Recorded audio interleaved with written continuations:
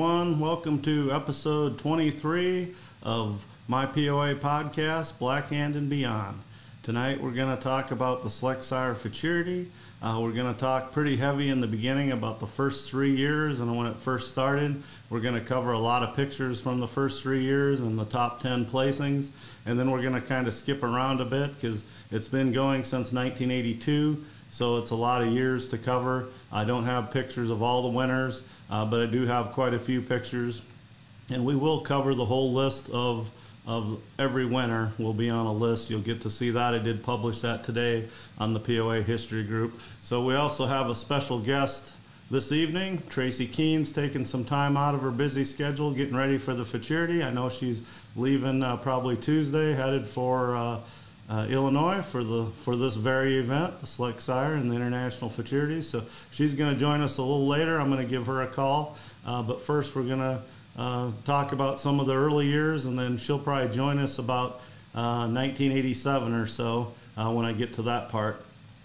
First of all, though, I would like to take a moment. We lost a great POA historian this week with the passing of B.J. Spar from Indiana. She was one of the top historians of all time in our breed. She was very knowledgeable. She spent a lot of time researching, and she, just like most historians, she retained a lot of information, wealth of knowledge. She'll be very missed in the POA breed and to everyone. And I want to, my thoughts and prayers go out to the Spar family. She was a great show mom and a promoter of POA, and she did a lot of things to help the national office when it moved to Indianapolis. And the book on the left there, she wrote that book and researched that book. The Pony of the Americas Club, the first 40 years, that came out in 1994. So from 1954 to 1994. Then the one in the middle was a hardback edition, and that was basically the same book, just revised a little bit. With the next 10 years from 94 to 2004, the Orrin Mixer painting happened and some other stuff. So she added a few chapters, kind of revised it, and the board published it for the club. And well, the club did, but the board voted on it. And so it was a little nicer book. It was a hardcover, but it was still her book. And then Dr. Weber from Germany basically took that book with permission and turned it into German and added a little twist of his own. I believe that's Santee Marshall on the cover. I think it is. If it is, he was second in the Futurities of Avey, but it was one of his Santee young colts that he owned and had as a stallion. And he added some chapters in the back, kind of the POAs he was familiar with through the Gene Carr program and through Jan and Dean Rogers. So some pictures of their POAs were in there and a little bit more information that he just included. But it spawned from BJ's book, the first one that was from 1994. So again, thoughts and prayers with the Spar family. Another icon of the POA breed is gone. But tonight we're going to move on and talk about history and future stuff. The Futurity is, I guess, next week. I think it's late next week, but I know people are getting ready to go. They've been working on it for quite a while, working on their babies and their young prospects. So unfortunately, there won't be a sale this year, but the Futurity remains strong, so that's a good thing. As I put this list up here, I'm just going to go up here, and there's the list of the Sire Futurity. I just want to talk a little bit about the history of the Futurities, and I'm going to, there we go, I'm in the corner now. Hello, everyone. So the Sire Futurity, the first one took place in 1982. It took some planning. You know, the first one was in 82, but since it was a Sire and you had to purchase the Sire service and stuff like that, it took years in the making to happen. In 1971, the POA club held its first international Futurity, and it was a heavy weanling Futurity based on weanlings, but then they started adding other classes too, and then later on it grew into like the Sire, you know, with derbies and pleasure Futurities and stuff, and then driving. But in 71 it was babies and then other stuff, and it went all the way to 1981. And then it was replaced in 82. And somewhere down the road, probably this winter or so, I will have a cool episode on the a little known international Futurity. I know there's people watching that probably showed in that Futurity and people that won at that Futurity. But you know, nowadays it's really a big part of history because the Select Sire replaced it. So, and that's our focus tonight, is the Select Sire. It added way more money to the Futurity, and I'm going to talk a little bit about the history of that. Now, I did some research in 2002. That was basically 20 years after it started, because the winners hadn't happened yet in 2002. And a little bit of snippet of what I'm going to read here was from January of 2002 POA magazine. And I published several months worth of articles about the winners of the Futurity, and it was researched by Missy Korn, Kelly Hauser, and myself. And then I wrote it, and they gave me a lot of good information. I asked questions about PHCs and points and stuff like that, and ownership, and they answered it for the first so many years I wanted to do. And we're going to talk a little bit about that tonight. We're not going to go as deep as this article did on that, because now we have another 20 years almost. You know, the Futurity is basically 40 years old now. And we're not going to cover as many of the, you know, the ones in the teens and the aughts even, like 2000 and up. I don't have a lot of pictures of those. I have here and there. But the first 3 years, 82, 83, and 84, I'm really going to cover strong. And I got top 10 lists. The magazine used to do a really good job of doing that. And they are now again with the year-end book. Tammy's doing a good job putting the winners in and the placings too. It's really important to people like me and breeders and stuff that like looking at all the names that placed and where they come from. So as you're looking at this list here, I'm going to grab my list so I don't have to stare at the computer screen. There's a lot of trivia that happens on this list, and we're going to take some time. If you want to copy this list, go ahead. I took this list. I had one made myself up to 2002, and then I never updated it since then. So for this episode, I went to poac.org, and they had a list from 1982 to 2019. They didn't have 20 on there yet, and they were missing 2015 and 2016 were missing. For some reason, they just were skipped. So I found out the winners of that with help from historians like Tracy Keene and Jeremy Stevens helped me out there. So Jeremy found out that Illini Hope won in 15. He looked it up in the magazine and found that out. So anyway, if you start on this list here, the American Dream won the fillies, and she was sired by Double Tough. And Gold Chips won the colts, and he was sired by Gold Prince. So the two stallions that really became the most famous stallions in the building blocks of POA is really Double Tough and Gold Prince. They put their mark down right away. Now, Gold Prince would live until 1989. He died at a young age of 14. But Double Tough died even younger at 12, and he was started earlier than Gold Prince. He was born in 70. So when this filly won in 1982, Double Tough was near death already, and he passed away a month later after that filly won. And oddly enough, the next year, another filly of his won. So he was already had been passed away when his second filly won, Doc's Miss Firefly. So he really stamped his mark on the new Futurity by winning the first two. And then the Baron was his grandson, and Tracy's family owned his sire, Tiger's Doc's Tough Tiger.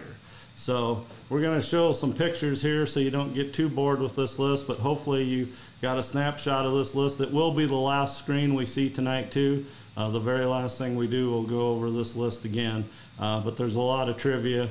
I might hit a little trivia here just to make it exciting. So the American Dream was by Linda Lovely, and then Linda Lovely ended up having the 87 junior filly, KS is Kind of Classy. And we might as well talk about that right away. In 87, it was the only year they did a junior and a senior, like an early and a late edition, like a lot of other breeds do.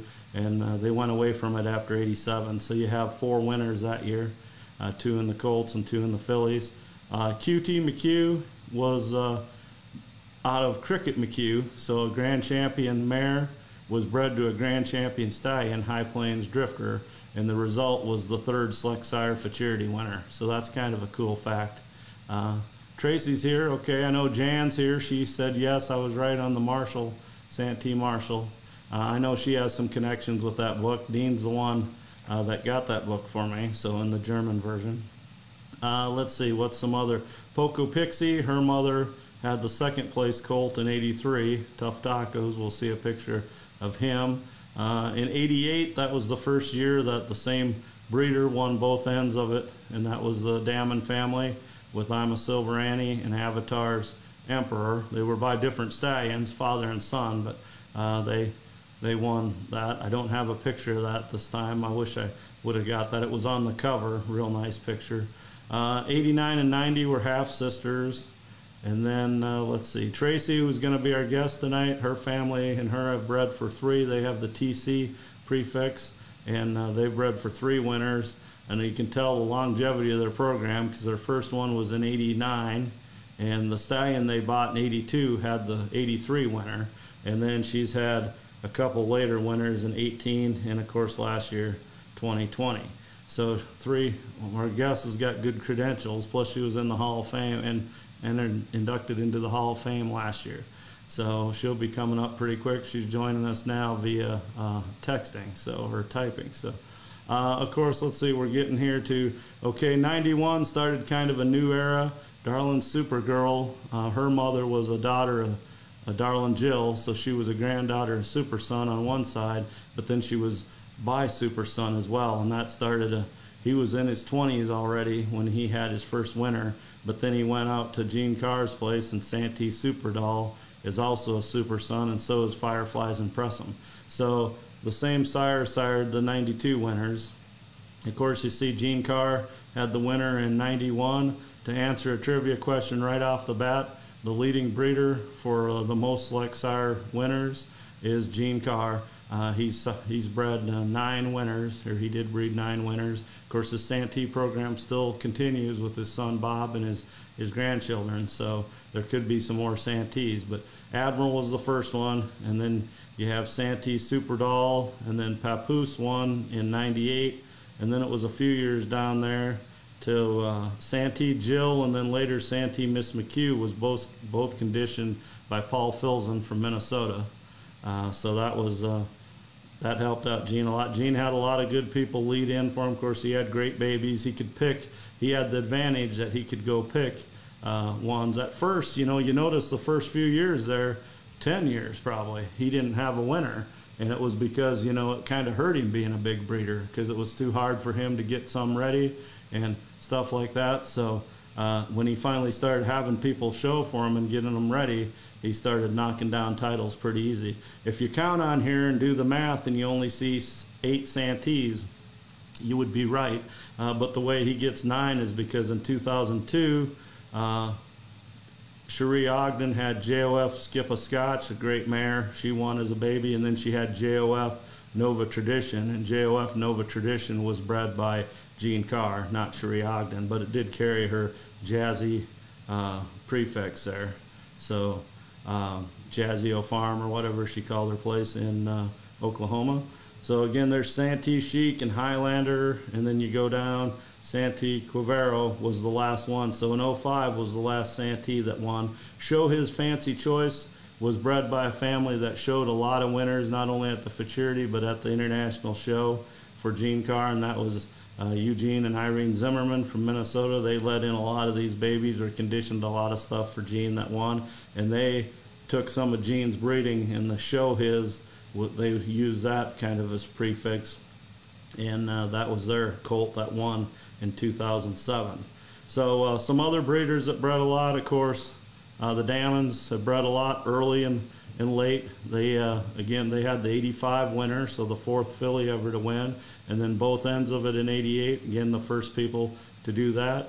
And then Rough and Tough was 5 years old when he had a winner in 94. She's a Tough Bunny. And so they had winners in the 80s, the 90s. They didn't have any winners in the aughts of the Select Sire Futurity. Then in the teens, they had the Colt winner in 2015 with Dark Side of Silver. Bagwell's bred for quite a few winners, 3. Of course, Spencer's have bred for a lot of winners. 2 Legit and Stilettos and Sweet Cadence won back-to-back. I think they're the breeder's Outrageous Cajun. He's their from their stallion, of course, and now they stand him. He's a good-looking stud. And then, of course, a modern breeder. They've both passed away now, but the Pattersons, a lot of people don't realize this, but they bred for 5 winners. They had Big League Asset in 2011, and then, of course, they dominated it in 16 and 17. They had the filly winner and the colt winner both years back-to-back with Can't Traces, Untraceable, and then Without a Trace, and a Trace of Whiskey. So they put their mark on the Futurity with 5 times. And there's quite a few other breeders that have won multiples too, and we'll be talking about that. The Erdman family was always right up there. And some of these people were always knocking on the door too, and then they finally won one, or they won one early and then knocked on the door for many years, just like the Lewis family. We're going to have quite a few pictures of Gold Chips because he was the first colt winner. Well, his full sister was second the next year, and then his half-sister, Double Deck, was third in '84. So the first 3 Futurities, the Lewis family had first the first year, second the second year, and third the third year in a class. So let's move on to some pictures so you don't get bored on this list. Oh, there's another list. I love lists. So anyway, again, if these are not copyrighted or anything, I did create these. I didn't take this off of any official site or anything. The first list I did take a portion of it off of poac.org. But this list here I created way back in probably '88, I believe, or '87. I typed this up when I was in junior high school. So probably on a dot matrix. I think we already had a laser printer. But anyway, this goes to 2002. And see here, you can see this is the first 21 years, and you see all the breeders there. So Carr is on there quite a bit already, and Bagwell's were just starting then. Of course, Doc Nemmers was always in the top 10 with stuff almost every year, and he won both ends of it in '97. There's Erdman's. They had full brothers win in '94 and '95. Miss Gold Dust was the mother of both of those, and of course she took second in '83, and she's the full sister to Gold Chips. So she had 2 sons win it back to back. Let's some other things that pop out here. Some of the stuff I'll talk about when we get to pictures. So there's the breeders of the first 20 some years, and here's the sires of the first. It is the select sire Futurity, so the sire gets a check too, the owner of the sire. So here you see his fancy carbine at the end there. That's because of Gene Carr, and Santee Senator, of course, and Noches was because of Cherie, and then she'd bought that one mare, or Gene had bred it to Noches. And Doc's Big Time Dude won it the same year. Rusty Bars, same year. So you see quite a few stallions represented there that are pretty famous, and some of their fame came through the Futurity. So some were great performance sires like Avatar and Paper Tiger, but they also had colts that won in the Futurity. So DH is Adam 80. He was the first colt registered in 1980. That's how he got his name. He was bred by the Jerry Home family from Illinois. I know he watches a lot of times. So his DH is full one in '86, and Top Gun was his name. So there's that list. We do have a dams list, even though it's the select sire Futurity. I just like giving credit to the dam, and this is a pretty cool list. Again, some pretty famous mares there. Miss Hydeck, Linda Lovely, and TW's Firefly all became household names as brood mares. Cricket McHugh was a grand champion mare in '81. Tough Contender was Marcy Merrill's mare. She helped supreme it. Danielle, I think, supremed it right at the end as like a 9 through 12, but most of the points came from Marcy. She was a double tough daughter, and like I say, a supreme champion. KK's Goldilocks down there in '87. She was a Gold Prince daughter. Strawberry Blonde was bred to our stallion Chippetuff to get that winner, and then we ended up buying her. Linda Lovely's on there twice. Let's see here. And Tracy, I'm going to talk about how they started out paying in 1982. I'm going to read it off of the article that I wrote here in a minute. But just go down through this list. You see some pretty cool names. I know some people are going to recognize some of these names. Some of them are horses too, Appaloosas and quarter horses. But we're going to move on here. Okay, this list might be a little hard to read, so I won't stay on it too long. I'm going to have to look up, but this is the top 10. There was 22 entries in the first filly class, and this was the top 10. I'm going to just look. Let's see, I'm going to take me off the corner there because I'm going to be staring up at the screen. So, of course, the American Dream won, and we see here the top 4 paid back then, not the top 10. The first few years, just the top 4 paid, but the Sire winner got a pretty nice check as well. So the American Dream, the Woods family from Ohio, he was an auctioneer. He auctioneered the first couple sales with Doug Sorrell, but he also was a well-known halter shower, and him and his wife Darlene did well showing babies and POAs, and they bought the mare Linda Lovely from Kurt and Judy Phillips. So they, Kurt and Judy were big-time POA people, and they'd bred the mare to Double Tough and then sold it. So they're the breeders of the American Dream. But she was owned by the Woods, and they conditioned her and showed her. The Woods family did. Doc's first lady got her name because she was Doc's Tough Dude's first filly, or one of them. So that was why she got her name. And then, of course, the Hiva there is for Hidden Valley. That's Harold Slagle. We're going to show some pictures of that. So Dude and Avatar would battle back and forth. They were the same age, both 1979s. They showed against each other as young stallions, and then they ended up having siren careers against each other, basically in the same state or really close. Because Dude started out in Dubuque and then went, you know, just a little over Doc's program in Hazel Green. And then, of course, Avatar was in Davenport, so by the Quad Cities there. But anyway, Avatar ended up having a few more winners, but they both had a bunch in the top 10.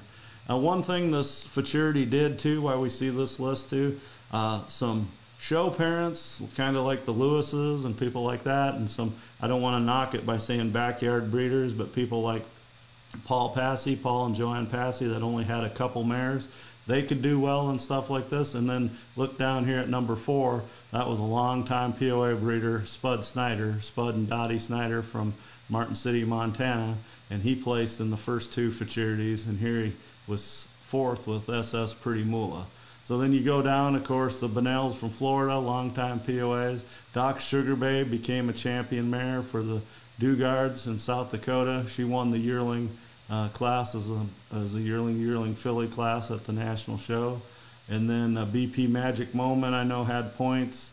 And who else we have down there? Oz's Tiger Kitten, I know Tracy will remember her. So, and Mighty Sue, I think, did some things. Charlie Bropes' sire, Mighty Optic, was the sire of her. He was an App Stallion. So there's your top 10 list of the first fillies. And here you go. Here's, I'm going to put myself back in the corner again. Here's your first winner of the fillies. And this is the American Dream, which was a great name for the first Select Sire Futurity winner. That's Chris Woods. And then that's Doc Nemmers standing there, Dr. Julian Nemmers. Of course, he was the owner of Double Tough, so he got the big check and a plaque for the sire owner. Here's the second place filly, Doc's first lady, and she went on to have a great show career. I believe she became a Supreme Champion. She was a good pleasure mare. Here's Hiva Sophia, and of course that's Harold Slagle, the breeder of Hive Avatar. That's holding her there, and that was her sire, Hive Avatar. And he would become a household name as a POA sire because of his babies at first, his weanlings doing well in the Select Sire Futurity. Then they started winning grand, and then after that, as I wrote in my book, Spots Included, he had 3 chapters basically. He had as a baby sire, and then as a grand sire, you know, as they were grand champions, meaning that way, and then as a performance sire, because a lot of them went on to have great careers. Here is Spud Snyder showing SS Pretty Moolah. Hauled her all the way from Montana to Des Moines. Of course, the first Select Sire Futurity and the first several were in Des Moines, Iowa, held with the sale in conjunction with the international sale. So that's your top 4 fillies in the first class ever, 1982. Here's your colt list. So of course we went over gold chips, and the Kraft family, I was on their place as a young kid. They'd already sold gold prints to Jan and Dean Rogers when I was on their place. They had kind of a replacement Palomino stallion. He was a little taller than Gold Prince.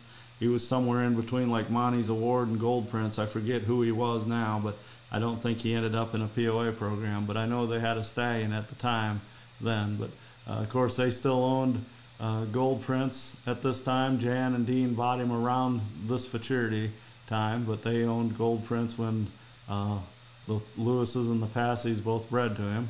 Of course, second and fourth place there is Dammons from Iowa.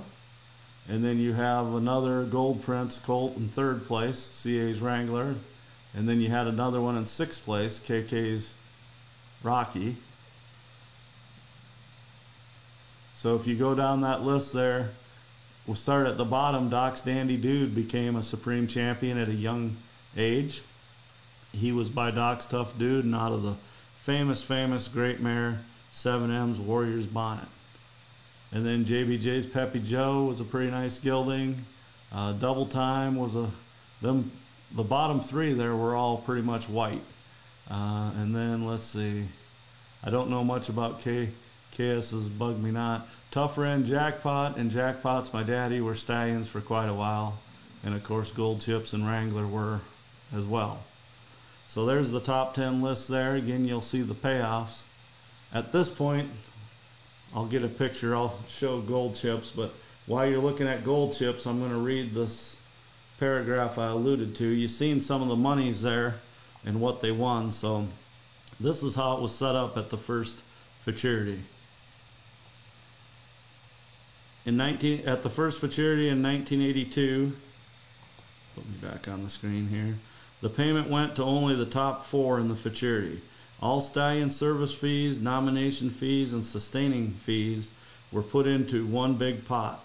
Of the total purse, 20% was split 40, 30, 20, 10 among the stallion owners whose stallions' foals placed in the top four of their respective class. The remaining 80% was split 40, 30, 20, 10 among the owners of the winning foals. The purse was split evenly between colt and filly classes regardless of the number of entries in each. Just like today, a three-judge system was used. The payment for the winners in 1982 was $2,710.50. There was 28 colts and 22 fillies entered. Okay, so I wrote a little bit more too, but you got to remember I wrote this in 2001 and it was published in January of 2002. But that's some history there about the first one. So there is Leonard Lewis holding his homebred Gold Chips. They bred their Supreme Champion mare Miss Hideck to Gold Chips. They bred quite a few of their mares to Gold Prince, I mean. And you know, that's where Tough Plotted came from, and they bred Cayuga's Frosty Patches to him and got some stuff. But the mother of Gold Chips, of course, was Miss Hideck, and she was a half-quarter horse. And then she was Court Scottish Chieftain on the other side. So the woman in the middle there was the owner of Gold Prince at the time Lewis was bred to him, and that was Bobby Kraft from Minnesota. So very modern looking in 1982. He still would be modern looking now. They're a little beefier now, of course. You got to remember the height limit was shorter then too. But he was by a little horse stallion and a half-quarter horse mother. So there he is again. There he is as a yearling. Of course, he had a great show career and became a legend as a show horse, and just famous because he won the first Futurity. And of course, his dad became so famous too. There's the pedigree I just talked about. So that was when he was consigned, and of course, he broke the yearling colt record when Walls from Pennsylvania bought him from Lewis's at the '83 international sale. And there's the congratulatory ad from the Lewises. That's him as a yearling there. And then he won grand as a 2-year-old. That's not this here. This is probably 6 or 7 when he was in the sale again. So he sold in the sale 3 times, always for good money. So I think the last time he sold was for $4,500. But if you guys get a chance, look in the 2002 magazines, because I have some in-depth history on the Futurity winners, such as gold prints or gold chips. I'm sorry. I talk about all his owners and how much he sold for and what he did. And on some of those articles, though, you know, I don't want to be negative, but some of them I talk about if they went over height or if they had points or didn't have points and stuff like that. So I talk about which ones had show records and which ones were never showed once at a show. They maybe were just showed at the Select Sire Futurity. So that article was based on a study. Tonight we're not talking about a study, we're just talking about the winners and the history of this Futurity. So here's your second place colt in 1982 at the first one. This is Jackpot's My Daddy by Jackpot's Image, bred by the Dammons of Iowa. Let me look at that picture. What did they hire Tom Selleck that year to show for him? Oh no, that's Dean. That's Dean Dammon showing there. So in 1982, sporting the big mustache there. I thought it was Magnum PI holding that colt, but he grew up to be a fancy looking stallion. Jackpot's My Daddy. Charles Isle from Wisconsin had him for quite a while. Real flashy colt. Here's Paul Passy with his Gold Prince son, C.A.'s Wrangler. And like Tracy said, C.A.'s Wrangler went on to make a name for himself. He was in Pennsylvania for quite a while. And Passy's and Lewis's basically put Gold Prince on the map and helped him become famous before the Rogers got him and did great things with him as well. And here is Wrangler when he was older.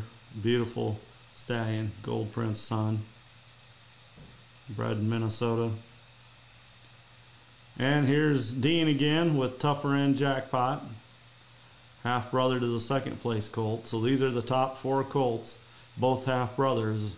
First and third were half brothers on the top side, paternal half brothers, and then second and fourth were half brothers, both by Jackpot's Image, who was the Dammon's stallion at the time. Of course, Dean's mom, Eileen, was still a big part of their breeding program in '82. So here's the article for '83. Doc Smith's Firefly and the Baron capture Select Sire Futurity. Talks about the breakdowns here, how much money each of them won, and it goes through like the top four. So I just included that there. So here is the list. And what I think is cool about this, and they actually published it in the magazine, shows the judges' placings. And this was kind of unheard of back then, and you don't see it much now. Of course, you hear it at the show. They announce it now. But you can kind of see, like Doc Smith's Firefly, 10, 10, and 8. Now, her name, Doc let the Scheidecker family use his prefix because it was a Double Tough daughter, and Double Tough had already passed. So they asked him if they could use it, and he said yes. But she is bred by the Scheideckers. Of course, the Scheideckers, two daughters. One was married to Mark Kozer, and one was married to Herb Freitag. And then all three of them had great POAs and did a lot. The Kozers, well, Scheideckers had TW's Firefly. That's the mother to Doc Smith's Firefly. And she would go on to become one of the, on a short list of great broodmares in the POA breed. And then her daughter, Doc Smith's Firefly, not only made her mark by winning the second one, but she also produced a champion who we'll talk about later. So, of course, there's Miss Gold Dust. She was pretty consistent, 8, 9, 9. Of course, the 9s mean second, 8s mean third, 10 means a first. But you go down there to GR's Moon Maiden, one judge put her first and one judge didn't place her. So that's kind of rough. But she still ended up in fourth place.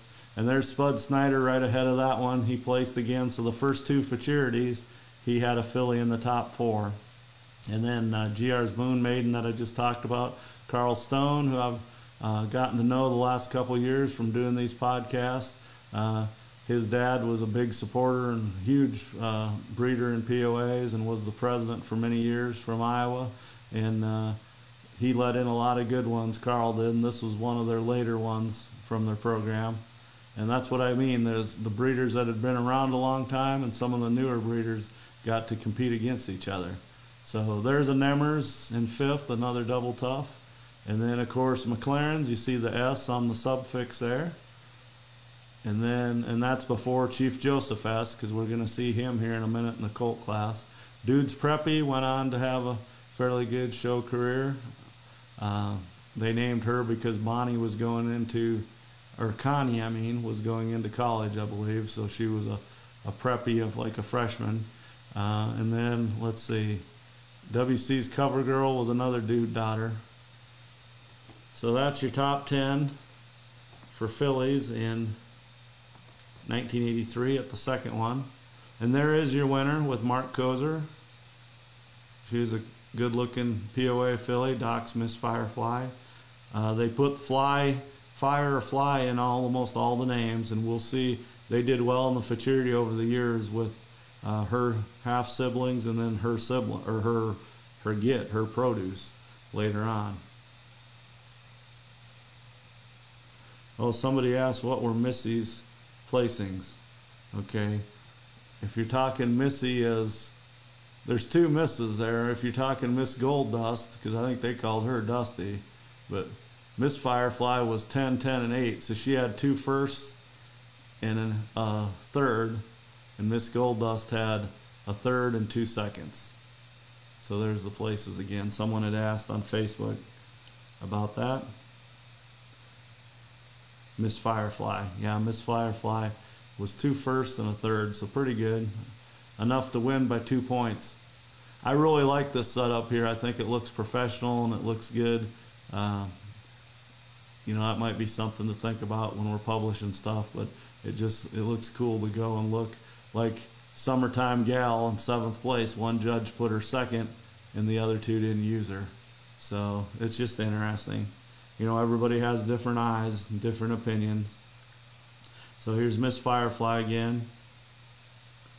Here's the 2nd place filly. This is Miss Gold Dust with Leonard Lewis. So her and her full brother did a flip-flop. In '82, he was 2nd at the International Show in Estes Park, Colorado, and 1st at the Select Sire Futurity. And then the next year, Miss Gold Dust was 1st at the International Show in '83, and then at the Futurity, she was 2nd. Thanks, Terry, for your comment there. Here's 3rd place, as I'd mentioned, Spud Snyder. He loved leopards. He had the Devil's breeding, you know, Devil, in the series stuff too. And then later he put some impressive in his program, but he just stopped showing kind of in the Futurity. But he kept hauling stuff to Iowa to the sale. And then this is your 4th place here, Carl Stone with GR's Moon Maiden. So that's your top 4 at the 2nd Futurity in 1983, top 4 in the fillies. Here's your colts at the 2nd Futurity. So the Baron was bred by Olin and Patsy Ziegler. They usually used Oz's, you know, the OZs, but they said it was Oz. Prefix like Oz's Sweet Speculation and a whole bunch of Oz's. Lannon's Sweetheart had a bunch of Oz's foals that did well, but this year around that time they started going away from it. They ended up breeding a Select Sire winner and didn't have the prefix. They had a Grand Champion stallion, Tough Jet, and he didn't have the prefix, so they just stopped using it for a while. But here again we see the placings. He's got a 3rd, a 1st, and a 2nd there, and that was quite a big win there, 28 to 23 points. That was kind of a landslide. Tough Tacos, just like the filly had taken 2nd, Miss Gold Dust, he was and she was 1st at the International Show. He was 1st at the International Show as well, and he was only 6 weeks old at the International, so he was still pretty young at the Futurity as well. But we'll see a picture of him. He was by East Acres Chippa-Tough. That'd make him a half brother to Kiddo Tough, Tough Tacos. And of course his mother was Tough Contender, and she became the mother to Poco Pixie, who won in 1986. This list is a pretty cool list here. The Baron was a beautiful colt, and he turned out to be a beautiful stallion too. They didn't promote him and breed him a whole bunch, but when they did, he had some good looking foals. Tough Tacos became a pretty good gelding, won quite a bit of stuff. He sold at the sale for quite a bit of money as an older gelding. Of course, Avatar's Mucho arguably could be the top on this list. Again, another Damon product from Iowa and a son of Avatar. He became the '88 Grand Champion stallion, and I think he was a Supreme Champion, and he became a pretty good sire too. I think his foals have won close to 30 national titles. Talanka's Little Devil, we'll be seeing a picture of him. I don't know too much about him as an adult. CA's Magnum was a leopard, again from the Passy family. He went out to California. I think the Rosbergs had him in California. He was a stallion on the West Coast for a long time. Reams Win or Lose became a grand champion gelding. So there's 2 grand champions in this class. Levi became a very famous POA. He was international champion as a yearling and a 2-year-old in the stallion class. And then he became a great gelding out in Indiana, show gelding. Chief Joseph S., great sire again. He's probably got more wins than Avatar's Mucho. I think he has 30-some wins. So a lot of the S ponies for Betty McLaren after Charles had passed away came from their homebred stallion they kept, Chief Joseph S., an own son of Siri Wonder.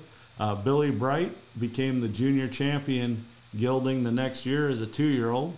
He was your junior champion winner. He won the yearling gelding class and then went on and beat the 2-year-olds. Of course, he's Mighty Optic, the Mighty Bright grandson there for Charlie Bropes in Ohio. And then St. Nick's Easy Money rounds out the top 10. So again, if we look at these placings, Avatar's Mucho, the kill judge for him was the second judge, because he would have won it. He had a second and a third, but then he had a, what is that, 8th or 9th, I guess. I guess 2 means 9. So, and Tough Tacos, same thing. He had 2 firsts and an 8th. So those 2 there both got hammered. But the Baron was pretty steady there. A first, second, and a third. In a class that tough and that big, you can't complain about that. So I hope you enjoy these lists. I enjoy these lists here. I mean, I just grew up reading these, and that's how I learned so much about POAs. There's a lot of information on that page right there. You got the owner, which most of the time was the breeder, and the sire, and the name of the colt, and then how they did. So we're going to see some pictures of them now. I know Tracy doesn't like this picture, but I love this picture of the Baron. I know he's all bunched up there and stuff, but it's just a cool picture with Patsy changing the number there, straightening the number. And I was actually, 11 years old when this picture was taken, and this was our first select sire Futurity, and I seen this picture being taken. I didn't know it at the time, but I was standing waiting for these colts to go in, and we had just got there to Iowa, and somebody said, some Minnesota family that already met us said, hey, the Futurity's going on right now at the pavilion or whatever. So we walked over. We were greenhorns, you know, in 83, really green. And we got to watch this loud-colored, beautiful colt win the Futurity. And then we ended up knowing the Zieglers real well after that. So here's the official win photo. The POA club didn't put up a banner the first few years. They used that fence outside at the fairgrounds there. That's Darlene Woods standing there with Olin Ziegler. I think she got him ready. She might have showed him, but I'm pretty sure Olin showed him. But of course, again, he's by Doc's Tough Tiger. That helped him get on the map as a future premier sire. And his mother was a mare that Ruth Pecoy discovered in an open sale, an Appaloosa mare called the Hired Girl. She hard shipped her and consigned her to the 80 International Sale, 1980. And the Zieglers purchased her for a lot of money, like $4,500 or $4,900 for just a brood mare. She was a pure Appaloosa mare. But when they crossed her to their young stallion at the time, Doc's Tough Tiger, they came up with the Baron, who ended up winning the Futurity. So there's Tough Tacos. He'd won the International that year, and that's his young owner at the time there, Marcy Merrill. Marcy's still around riding horses and stuff. Of course, her sisters, Teresa Loth, Terry Loth, and of course Danielle Kruger, now Danielle Kimmery. All 3 of them were involved in POAs and still involved different ways. Terry was a judge for a long time. Marcy bred for a lot of champions and a lot of good stuff. Of course, their mom and dad, Bev and Gordon Kruger, was the KBCs, Kruger Bear Creek, and Danielle's still breeding POAs on that property. So there's Tough Tacos by East Acres Chippewa and out of Tough Contender. He placed second that day. There's your third place winner with Dean. Dean looks like he got a different suit from 82 with all that money. I'm picking on Dean tonight. I love you, Dean. I'm just trying to be funny. But, you know, he took second and fourth in 82. So in 83 here, he he ended up third with Avatar's Mucho, but arguably he became one of the most famous in that very tough class. So, and he was a put-together baby. Of course, it'd just be 5 years later he'd be grand champion for the Shockers. That's right, Tracy Danielle's new stallion. The Myers bred him, Ron and Nancy, and Danielle owns him now. He won Get a Sire this year, guaranteed equity. Shout out to him. So here's your fourth place. He kind of looks like a yearling in this picture, but Talanka's Little Devil and Barb Sullivan, she's from Florida. That was your fourth place weanling that year. We're back at the fence there in Des Moines. So that rounds out your top four in 1983.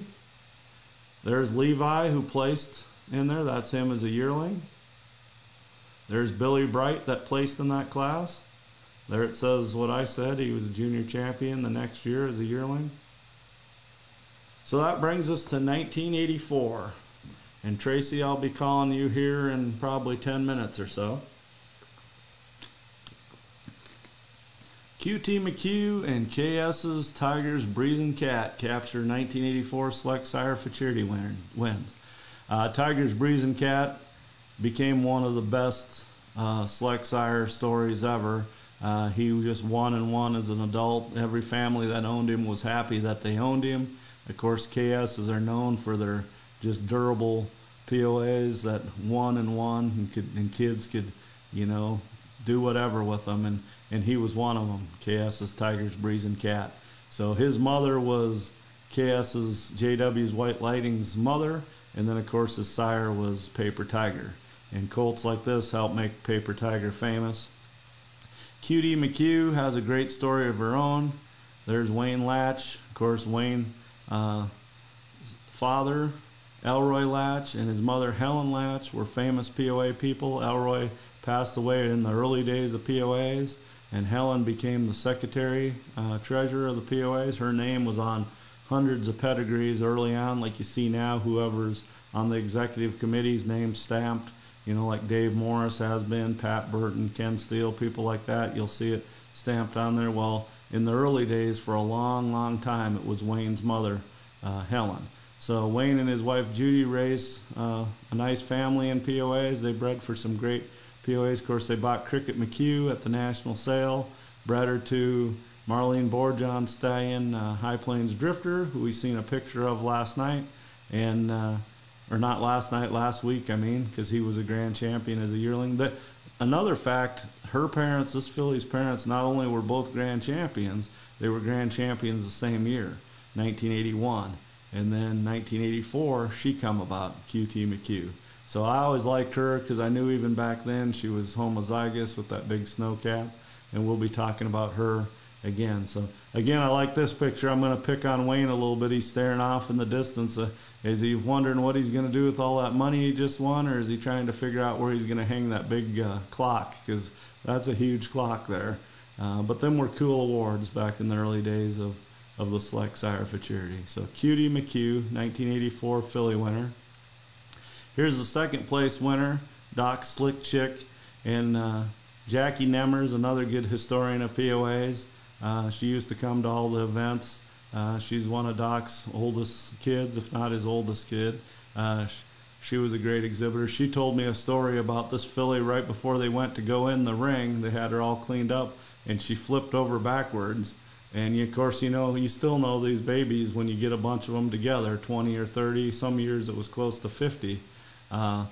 It'll be, you know, sometimes they can get rambunctious, and she had to go in the ring. She said they tried to wipe her off the best they could. Well, here she is right after the class, and she still managed second place. So again, she was a Doc's tough dude daughter, Doc Slick Chick, and that's Doc Nemmers holding her.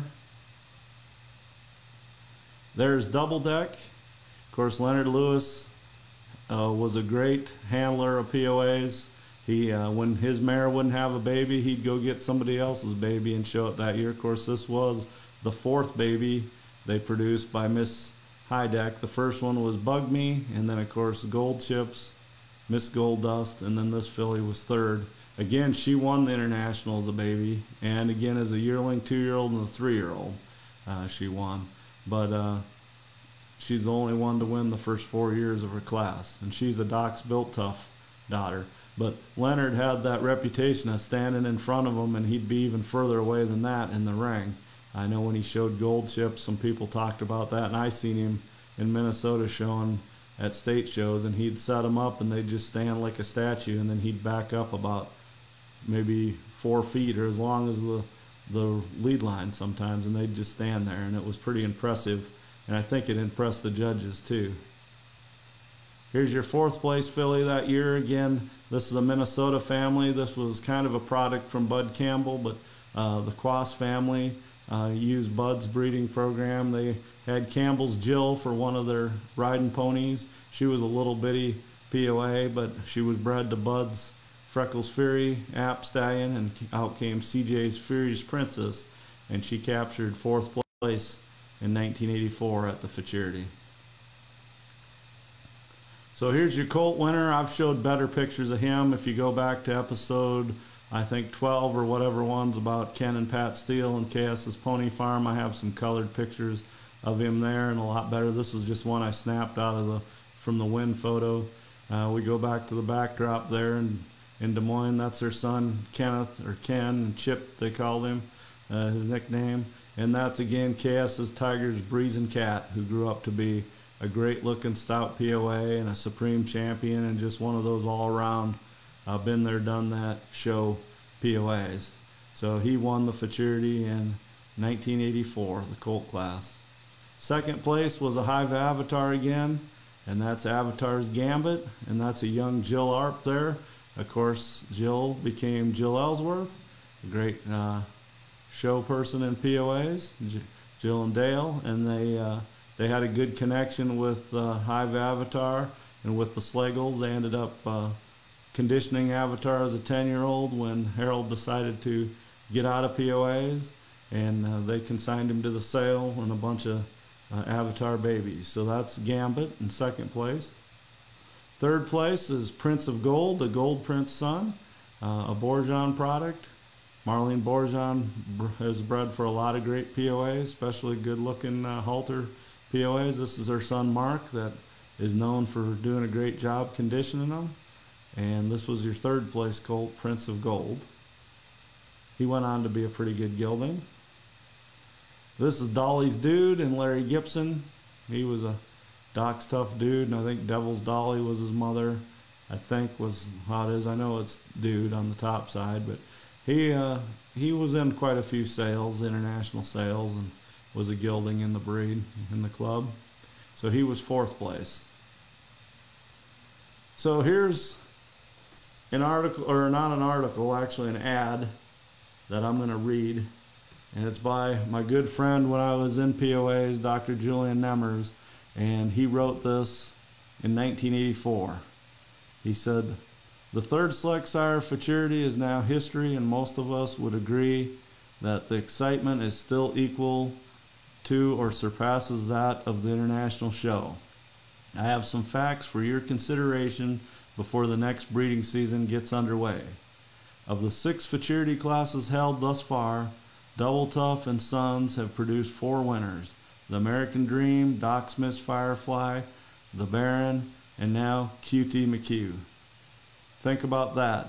In 3 of those 4 winnings, Double Tough foals also produced 2nd place in the same class: Doc's First Lady, Tough Tacos, and Doc's Slick Chick. Further, Double Tough and Sons have produced 14 of a possible 30 placings awarded to fillies since the inception of the Futurity. This year, granddaughters of Double Tough won 6 out of 10 placings, including 1st, 2nd, and 3rd. Think about that, because next year's payments will go to 10 places. At this time, we wish to thank the many serious exhibitors who bred tough and bring their foals fit and ready to show. We are proud of you and proud of the pony that made it happen." Of course, he's talking about East Acres Double Tough, who had passed away for a few years when he wrote this. But I remember reading that when it came out in the magazine as a kid, and I just thought it was a great ad as a breeder. You know, it's no bragging, it's just all fact, and he laid it right out there. And then he announces that they're going to go to 10 placings, which they did. So Tracy says, I still believe I'd rather win no event more than the slick. Yep, would rather win no event more. Well, as I just read Tracy's, we're going to look at a picture of her there, and I'm going to get my phone and make a phone call. And don't say I'm calling Ghostbusters. Call. Let's get me on the corner here.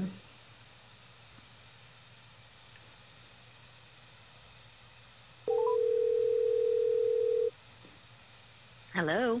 Hello. Hey. Hey, how are you doing, Tracy?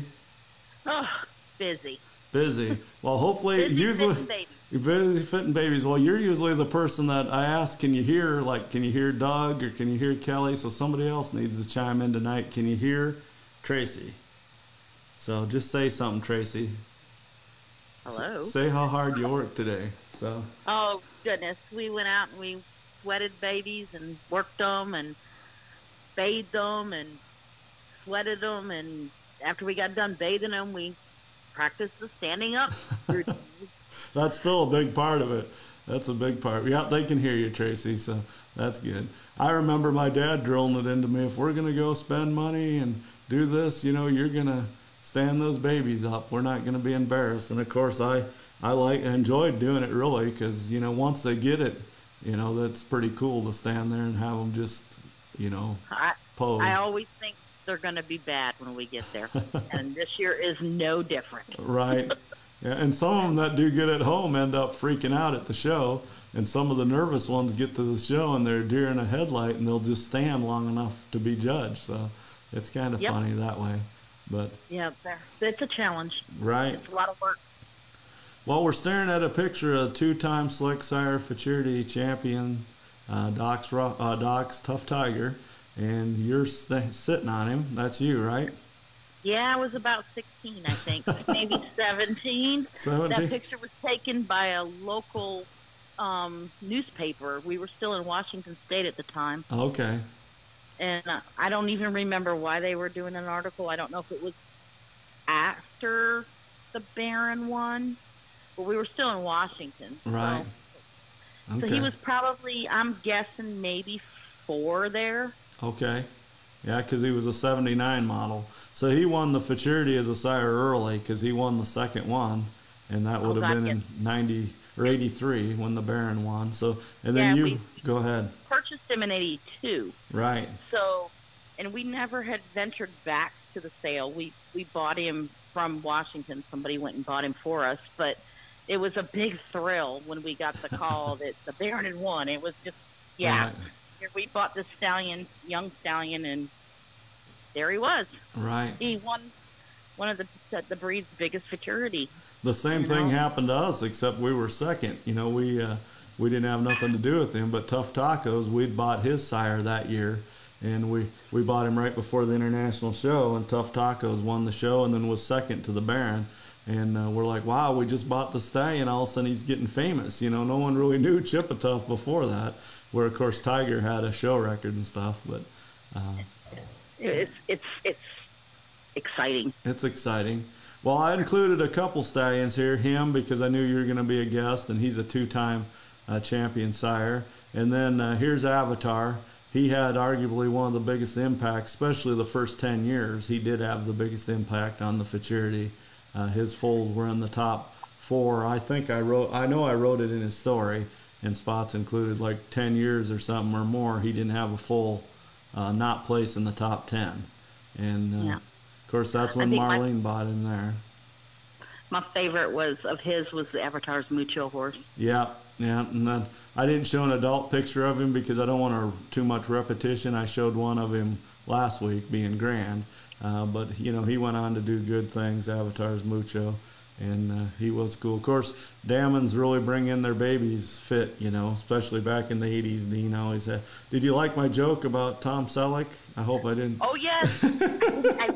I've never actually noticed that, how much You're right. And when you look Like at it, yeah, he's tall and skinny. When I was a chubby little kid, I had a show against guys like him and Leonard Lewis and Mark Kozer and all kinds of people like that. And I was and Dean, you know, and I'm like, wow. And when I'd get next to Paul, I'd feel a little better because he was about my height, Paul Passy.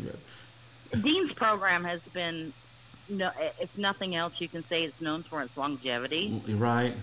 But it's been quality. Promoting winners, breeding winners. Right. You know, and he's still doing it today. It's right. Amazing. Right. What his program has done for the breed. Well, we'll be talking about him more in a few, well, it might be a month or so, but episode 25, I decided 25 is silver, so I'm going to talk about the silver POAs on episode 25. So I got to do an episode in between there, 24. I may take a couple weeks off because of the Futurity now. So let you guys travel next week and then recuperate the next week. And it's tough for me to do one every week. I mean, if I was retired, I'd get one out every week and I'd probably have them polished. But trying to work 60 hours a week and, you know, do other things and do this, it's rough. But I miss you every Tuesday. I know it's Wednesday, but I miss you every Tuesday. And I feel bad because Jeremy sends me a message, you know, my good friend Jeremy and Julie from Kansas, and he sends me a message, won't be on the show live tonight because we have a concert to go to. And I'm like, oh, my heart, because I'm a day late, you know. I'm like, well, he goes, but I'll watch it tonight. When we get home, I'll watch it. And I'm thinking, oh, wow, if I would have been Tuesday, maybe you would have got to watch it live, you know. But yeah, well, it just, last night would have been a terrible night for me, so I'm glad that you moved it. I'm glad I postponed it, yeah. I almost had to postpone today because I woke up not feeling well, and 4 or 5 people told me to go home today, and I just kept going through it, and I said, I have a podcast tonight, so I got through it. I see we're moving on to 87, which was in a unique year. Yeah, I skipped a little bit. I can't talk about every year we'd be here till midnight. So no, I realized that. Right. That was an unusual year. Because of the junior and the seniors, and it was in Indiana, yeah. And what happened was we had a very large class and a very small class. Right. I think they did it by age. I think so. I think it was junior and senior met early and late, yeah, is what, yeah. But the KS is kind of classy filly. I believe, having been there, that she probably would have took it all because she was a heck of a little filly. Yeah, we have pictures of her coming up. Let's see. There she is. I can go back to that list, but there she is with Chip Steele. And I was thinking that, it's funny you say that, because I was looking at these pictures, and I like her better than the KS's filly that won the senior. She's smaller, but unfortunately they lost her in the fire, but Kay Schwink rode her in JPFC. That's right. And she was a little bitty mare. She never. Right. She was. I don't think she ever got over 51. Now it's kind of ironic because the Woods won the first Futurity with a half sister of this one. You know, Linda Lovely was bred to Double Tough. Phillips did that. They bought the mare, sold out the American Dream.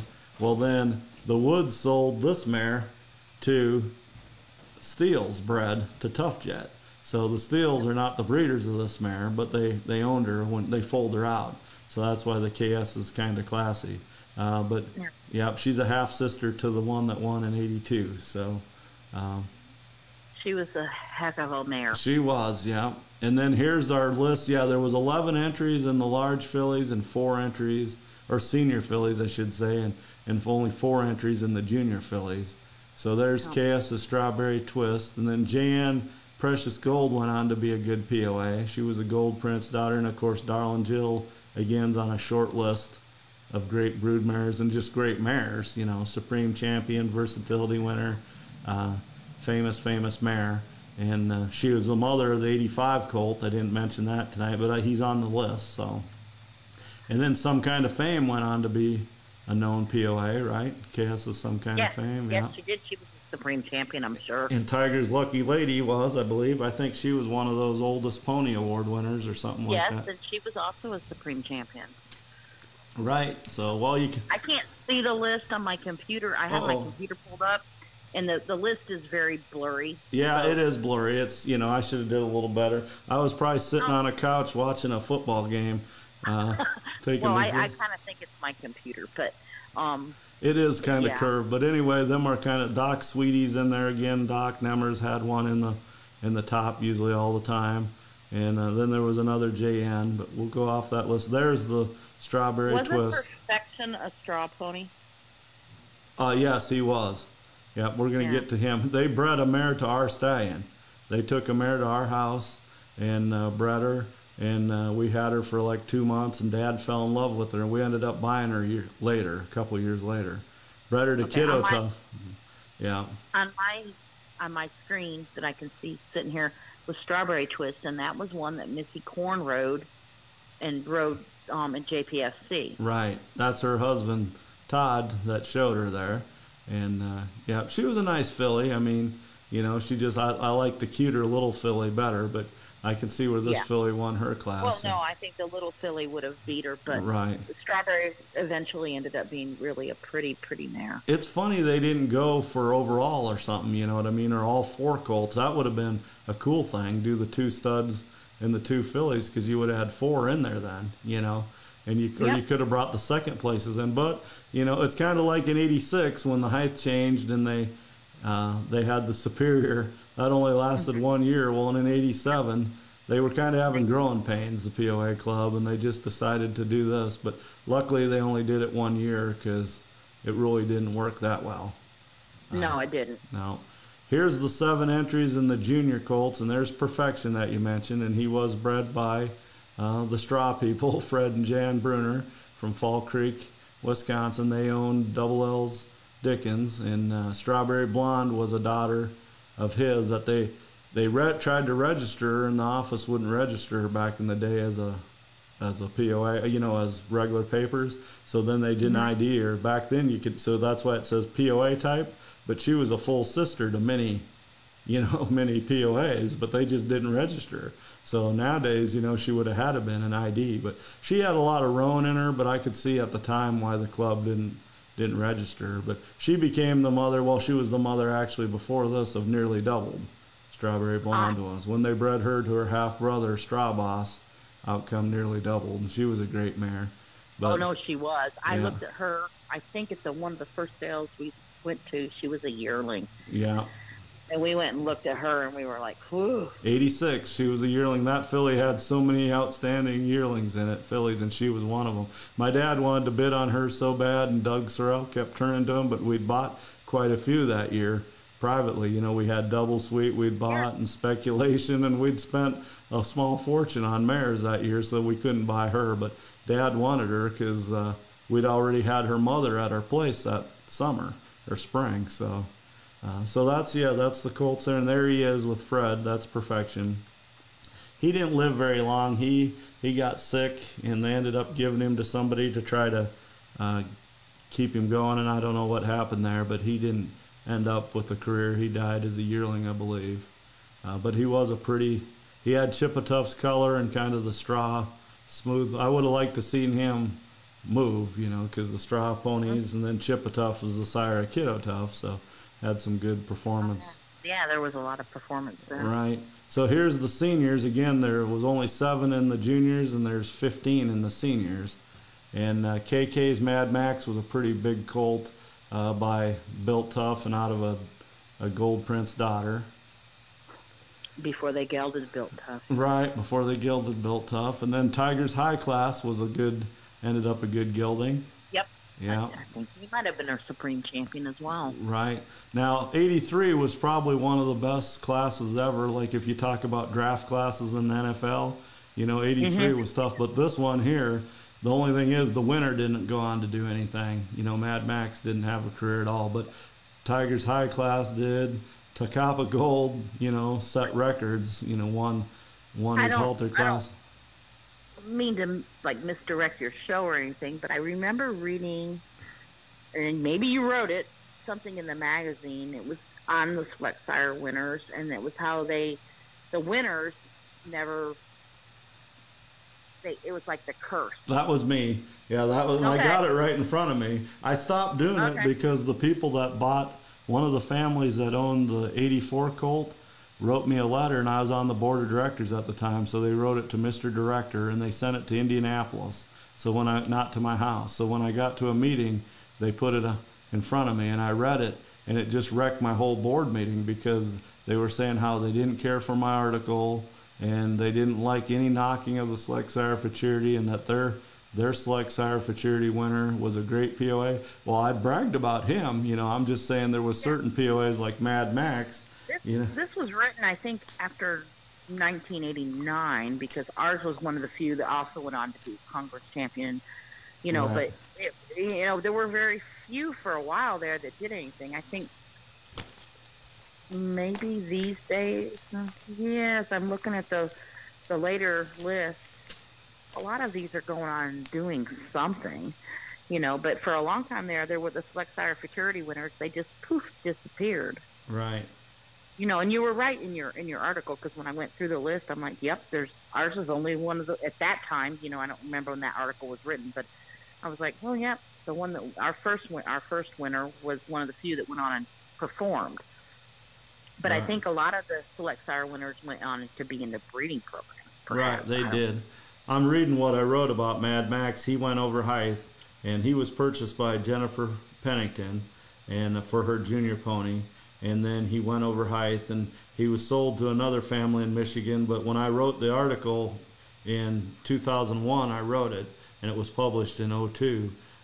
It says that he was still owned by Julie Pennington, was the owner of record. All those years later, he was never transferred. So, and he never went permanent.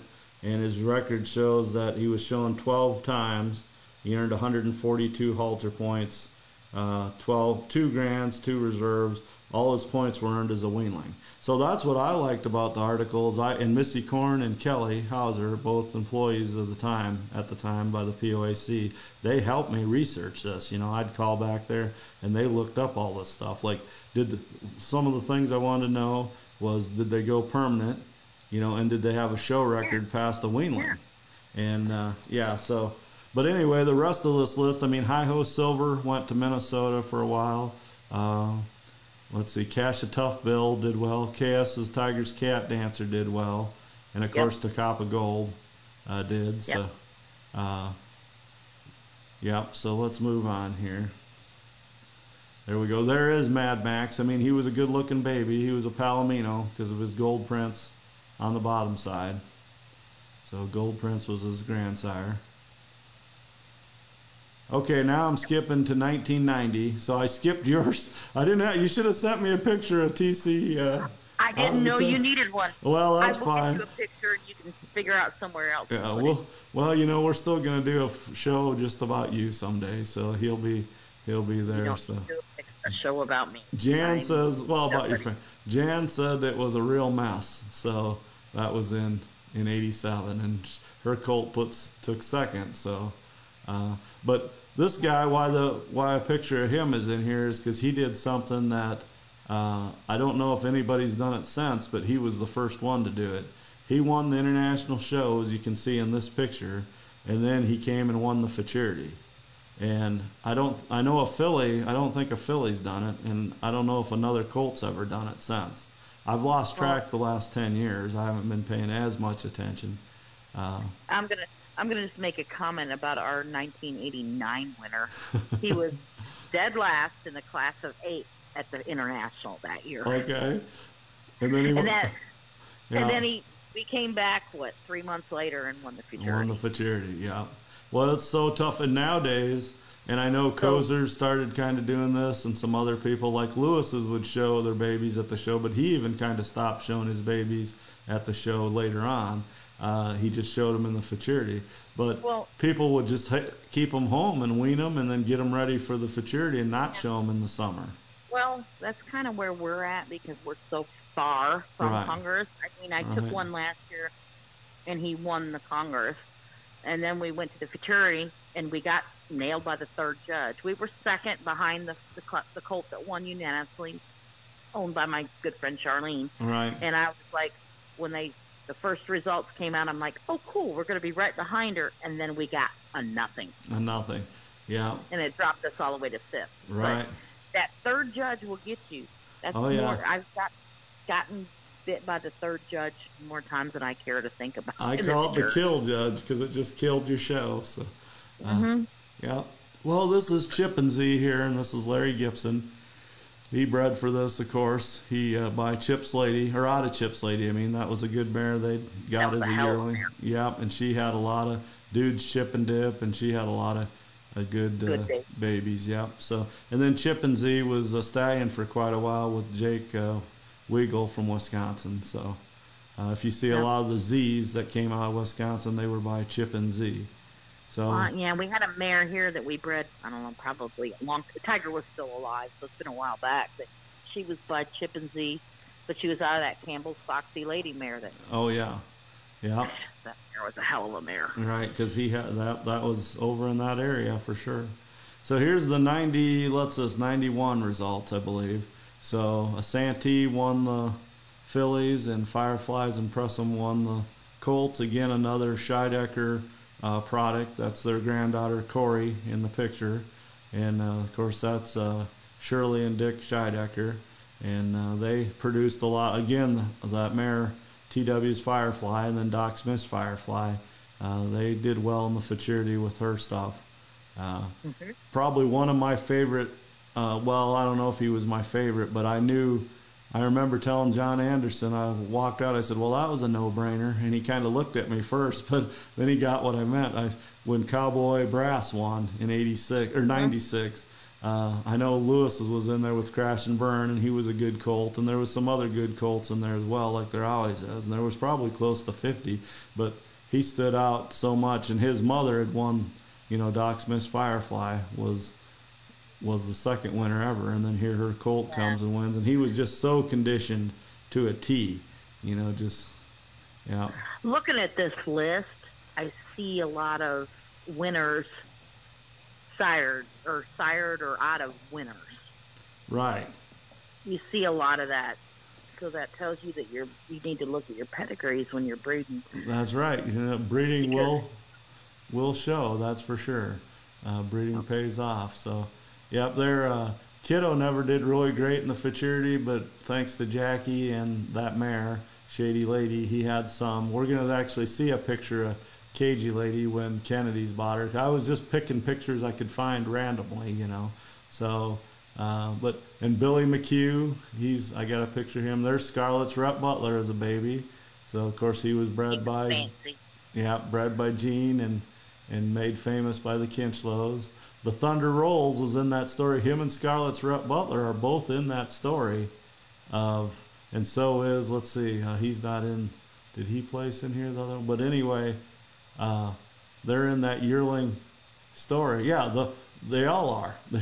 Now, I'll tell this story really quick, but at the 1993 International, so it'd be, this is 92 here. I said 91, but it's 92. So these babies, when they were yearlings, you had Frankly Fantastic, Santee Skip Oak, Scarlett's Rhett Butler, and the Thunder Rolls for sure were all in the yearling colt class.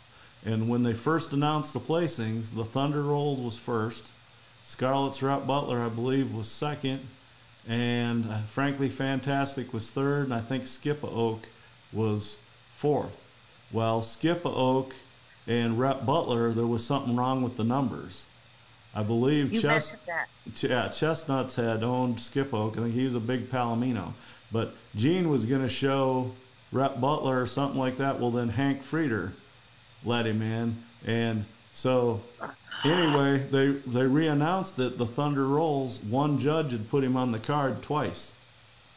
So been there, done that. Yeah, so to me, he was the winner by far. He was a big-bodied colt condition. The Neblocks had him in there, and they took that real hard because they dropped. He'd already went in and won like junior. They judged for junior, and they called back the yearling colt class, knocked him to fourth. Rhett Butler then would have been the winner, but he was DQ'd for the back number. The wrong person was showing him that was registered. Yeah, so Frankly Fantastic ended up being grand that day. Right, and he was the third place.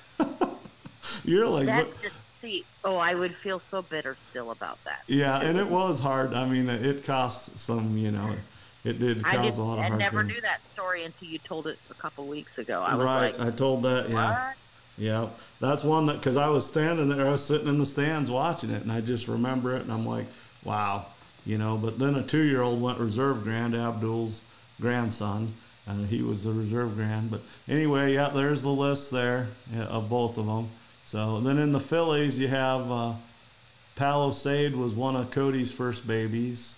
Who else do we have? She went on to be a show mare. Yep, a good mare. And then Etched in Elegance became your high seller for a while. I got a picture of her. Yep.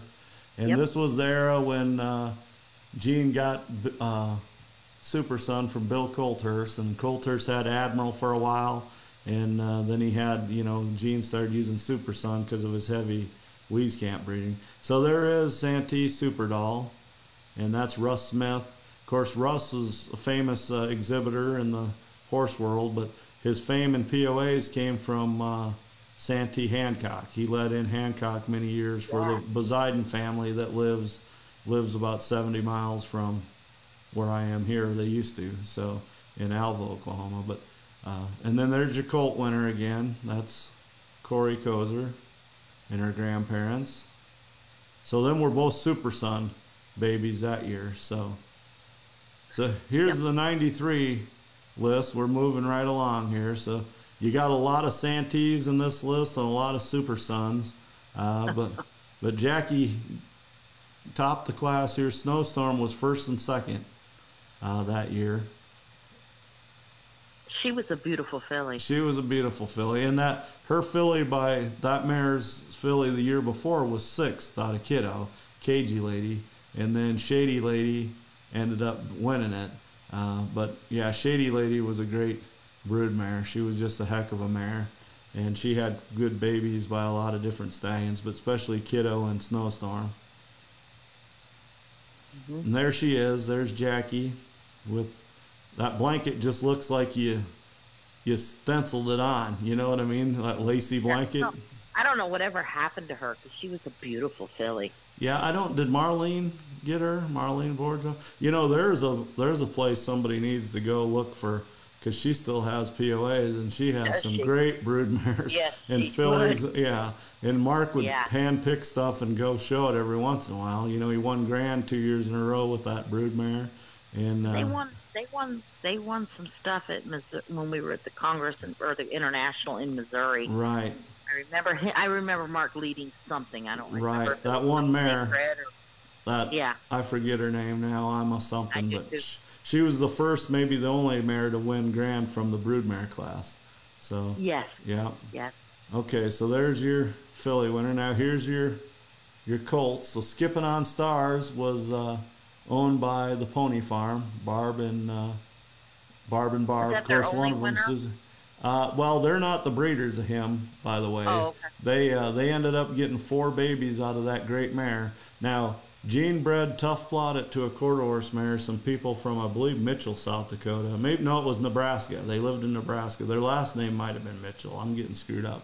If Jess is on here, somebody, they can talk about it. But the first one was Buttercup. Speaking of Marlene Bourgeon, Buttercup was purchased by her at the sale.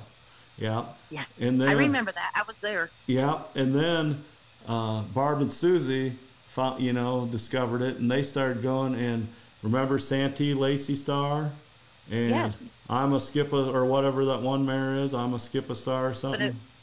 But eventually the Pony Farm ended up with Buttercup. Yeah, well, they ended up with her. And then Shameless is a full brother to this guy. He was born the next year, that leopard stallion they had. But they were all by Tough Plotted, and out of that Wieskamp bred quarter mare. That was just that streak of stars. She was just a good cross to Tough Plotted. You know, she was a good mare, and they realized that. That's why they went and got their stuff. But yeah, you can see some names here. Talk about Futurity names. Tough Plotted, Rusty Bars, Snowstorm, Tough Plotted again, Avatar, Crusader, Tough Plotted, Super Son, Twister, and Doc's Tough Dude. All those guys did well in the Futurity for years, you know, all those sires. They dominated it. Yeah. And of course, Santee Spanish Nick down there in ninth, he became one of the shorter famous Santee stallions. You know, the Chestnuts made him famous. He was a beautiful stallion. Then he went back to, I think Jody rode him her senior year, Jean's granddaughter. But he was he's the sire to Nick's Spitting Image. That was a grand champion stallion. So he was reserved behind speaker the year speaker won. Right. Yeah. Plug the speaker. And then came back the next year and got grand. Right. You did. So here's Barb and Barb. Of course, one's Susie, because of Barb and Susie from the Pony Farm, and that's Mark Borjon there, and that's the champion that year. There we go. Yep. My pictures are a little delayed. Well, I just put it on. I just popped it on. I had the list for a while. Bob Hedledge photo there from the Futurity. Now here's a colt that didn't win, but Doc's Superstar, and he, Doc had the record. He says that in this ad too, that his family and farm had the record for many years, the weanling record with Built Tough, and then, well, actually it was broke pretty quick, but then he got it many times over with weanlings, but he broke the record with this Snowstorm colt, Doc Superstar. And I think this is one of the first ones Linda got ready for him, Linda Schoenfeld. And he was never one of my favorite colts. I remember Dad said he was pink. Even in this black and white picture, his color was a funny color. And of course, it's funny you say that, because people are. I had someone here at the farm over the weekend, and she describes my niece's mare as pink. Now I can see that, kind of a salmon color. That must be Jess that says that, and that's what I said for. Four full siblings. There's four. Yep. Shameless was the youngest of that group, and then Santee Lacey Star became your grand champion. She was a beautiful, big-bodied Palomino, and then Skippa Lady Star. They did pretty well in JPFC, and then of course Skipping on Stars won it, followed by at least 5 half siblings out of Streak of Stars. Okay, so there you go. I know Bonnie Lewis rode Skippa Lady Star, and she was shown in a lot of futurities and stuff. But anyway, another reason I showed this picture, Doc Superstar, I think he went to the Northwest, but I know he became a sire for a while, but his mother was one of Doc's best mares, and that's Doc's Double Zip, and she's the mother of Rough and Tough. There you go. Yeah, Kiddo and Snowstorm was bred to a lot of the same mares, because of Doc and Larry Gibson and that whole group. And Jackie. And of course, Jackie mainly, for sure. Yep. So, okay, moving on. Here's Avatar's Golden Ace. He placed in the Futurity one year. That's Cindy Sokola. He was an Avatar full. So here's, let's see, 33 entries this year. So Marshall Jake won it. Of course, Erdman's had 2 full brothers that won it. And they dominated for a couple of years. They dominated for a couple of years. Oklahoma, if I remember correctly. Yeah, well, the last year in Oklahoma and then the first year in Iowa, because in 95, yeah. And Cowboy Up here was the full brother to the one I'm talking about, Cowboy Brass. Cowboy Up was a big-bodied colt too, but he didn't have the head that he was a Palomino with a blanket, and he didn't have the head that his full brother did. And I always thought the good name Cowboy Up was on that one, and then Cowboy Brass, that's a good name too, but he's the one that ended up winning and becoming a famous gelding, Cowboy Brass did. Yes, I remember him. Yep. Yep. So, and then look at who's 10th in this Futurity in 1995. The Silver Kid placed there you go. 10th, yep, as a baby, so, and he's your #1 sire now. So, pretty cool list. Of course, Wooden Shoes are on there, the Van Eycks. Great long-time breeders. They weren't always breeding for Futurity horses, but they got in the top 4 there in 95.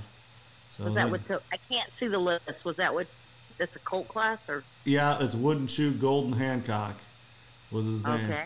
Of course, I think he ended up with Nikki Carr. Okay. That could be. Think. S.A. Pot of Gold was a Gold Prince daughter from Jack Spanable in Iowa Park, Texas, and then of course Santee Hancock. She ended up here in Florida. Yeah. The S.A. Gold mare did as a broodmare for the Sullivans. Okay. Yeah. Well, and I think she might have been the dam to. Well, she's the dam to this one. Which one? To Golden Hancock. She's the dam to, yeah. So Van Eycks must have got her somewhere along the line from Sullivan. She ended up being the dam to Precious. Not Precious Moments. What was his name? When Precious Moments bred her, probably. Right, yeah. He crossed onto her, and then eventually one of that cross ended up, I believe, with the Damons, and I think they still have crosses to that in their program. Yeah, they do, for sure. Number 9 here, I let in for a friend of Jackie Nemmer's, and they had 2 foals, and they gave me the one they thought was the weakest, and I placed 9th. And then when we went to the sale, they asked me if they let in this one to the sale. If you want to hear a story about the weakest, I can tell you about our 89 winner. Your 89 winner, yeah? We had 2 colts. Okay. A few spot by the innkeeper, and we had the colt that won. And I chose to lead in the select sire the colt by the innkeeper. He was a few spot colt, and he was really big bodied. He didn't get a bite by any judge.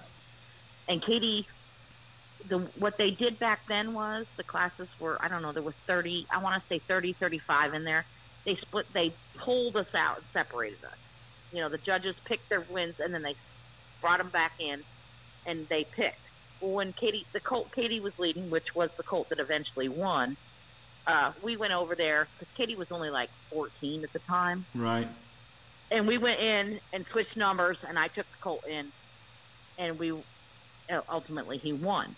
But Katie's the one that got him to the position that he would win. I picked the wrong colt. Right. I picked the colt I thought would win.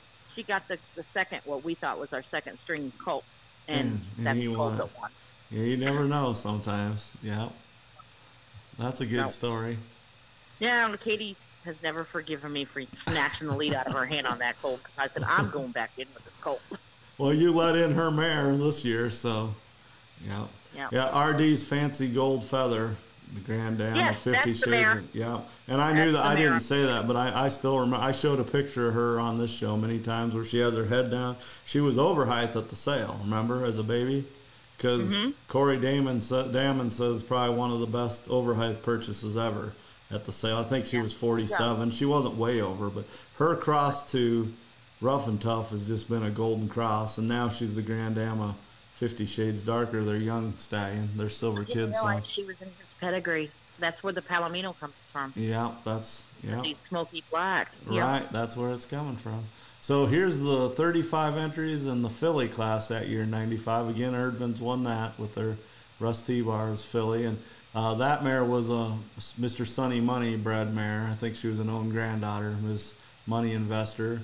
Then Gene had a Skipping Choice filly there. He was a Wieskamp branded stallion, Skipping Choice. Look at who was third there. HMH Super Sox. Have anybody ever heard of her? She was third in the sled.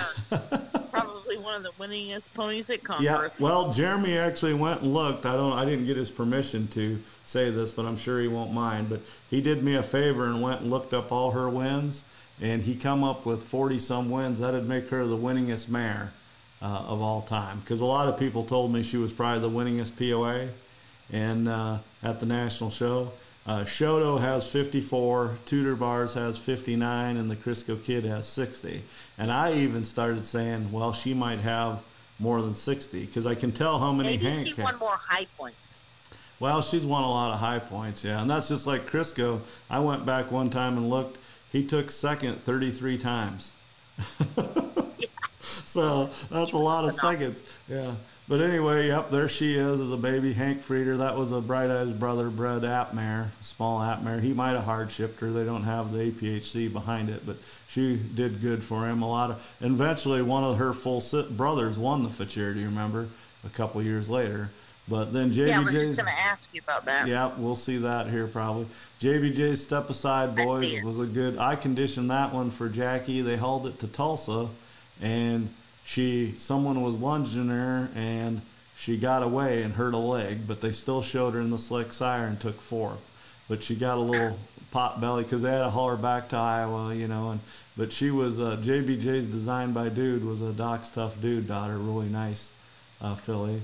Avatar's Lil Mo Kate, I bet if she's still alive, I think she's still at Marlene's. Marlene kept her, I think, as a broodmare. Marlene keeps a lot of right. Of course, SS Katie was the mother to 2 grand champion stallions, both years. Where did SS Katie come from?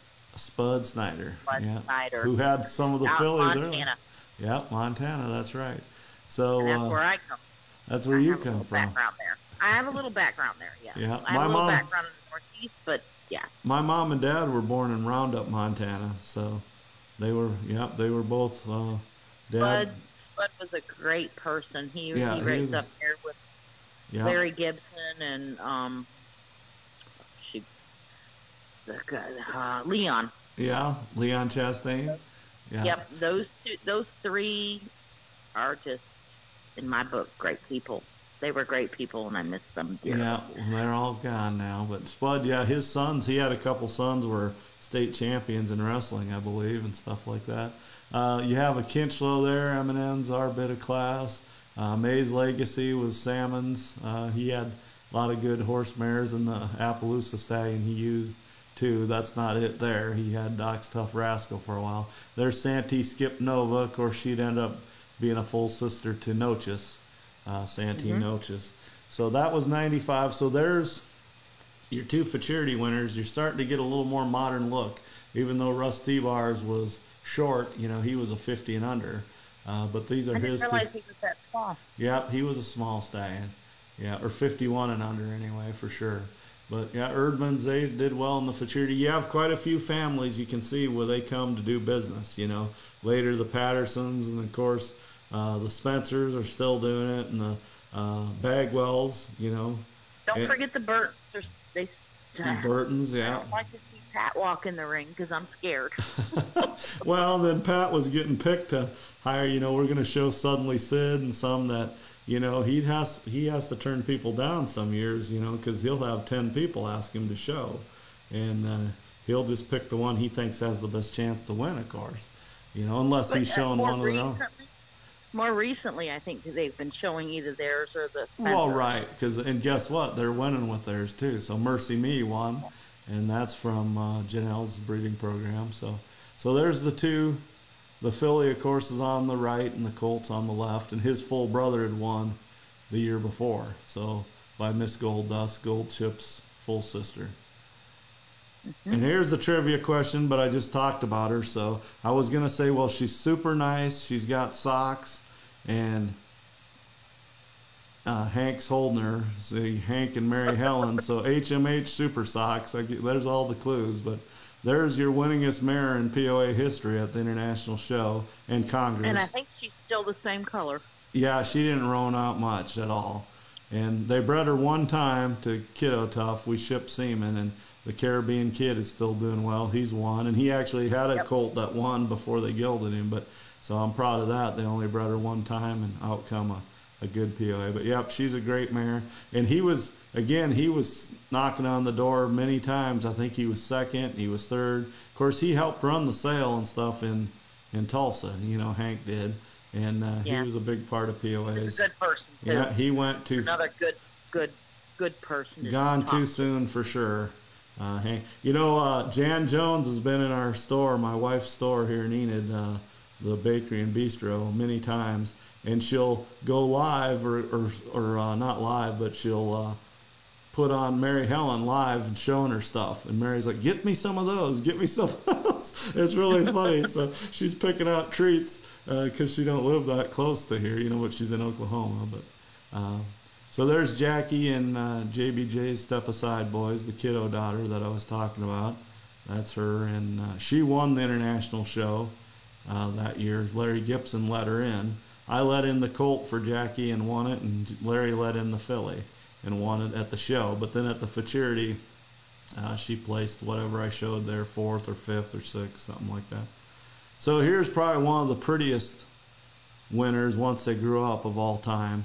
I mean, this picture here should be, I use it for ads all the time. And this is JOF Skipper Scotch. Yeah, so she won in 2000. Still have her. Yep, they still have her. And last year's Select Sire Futurity winner chewed her tail off. Uh-oh. Yeah. And that was Just bred by you. Yeah, you got inside information there. Yeah, I got inside information. Yeah. So anyway, I don't have a picture of her as a baby, but there she is as an adult and a great mare there. So here's unfortunately never been able to have a foal. Right. They tried. Right. And they finally gave up. But. Yeah, that's probably meant to be. But so here's another list. So Pal Malibu won. This one. This one I can read. 06. This was 06. So this is the year Suddenly Sid won the Colts and Pal Malibu won fillies. Well, Pat let them both in. Let's talk about Pal Malibu for a moment. Go ahead. Karen Carr bought this filly. I think she was 5 or 6 weeks old. Karen Carr is from Florida, and she bought that filly when she was 5 or 6 weeks old, and off she goes to the Futurity and wins. It was pretty exciting for Karen at the time, and they still own the mare. Oh, that's cool. She's had a couple of foals for her, and but anyway, yeah, that's my Pal Malibu story. Okay. So this year you start seeing Spencer's get on the list. You know, they might have had before that, but in 8th place, Customized. I like Spencer's names because they do short names, you know, or one. Oh, they do the most unique names. Yeah, like stilettos and yeah. Where do you come up with these names? Yeah, and I always like those short names. So, and then, yep, St. Jana ended up being a good broodmare, I think. LVO Respect Senorita. She's one of my favorite. Yeah, well, she's been a good broodmare. She has. She, you know, Aaron showed her when she was young. Aaron Brown from Texas, and she did well. I always loved that mare on the rail and then lunge line, and she never did win as much as I thought she should have. Her full brother was not nearly the POA she was, and he went grand, you know, 4 on the floor. No, he was not. Yeah, she's a great mare. She's in Wisconsin now, LVO Respect Senorita.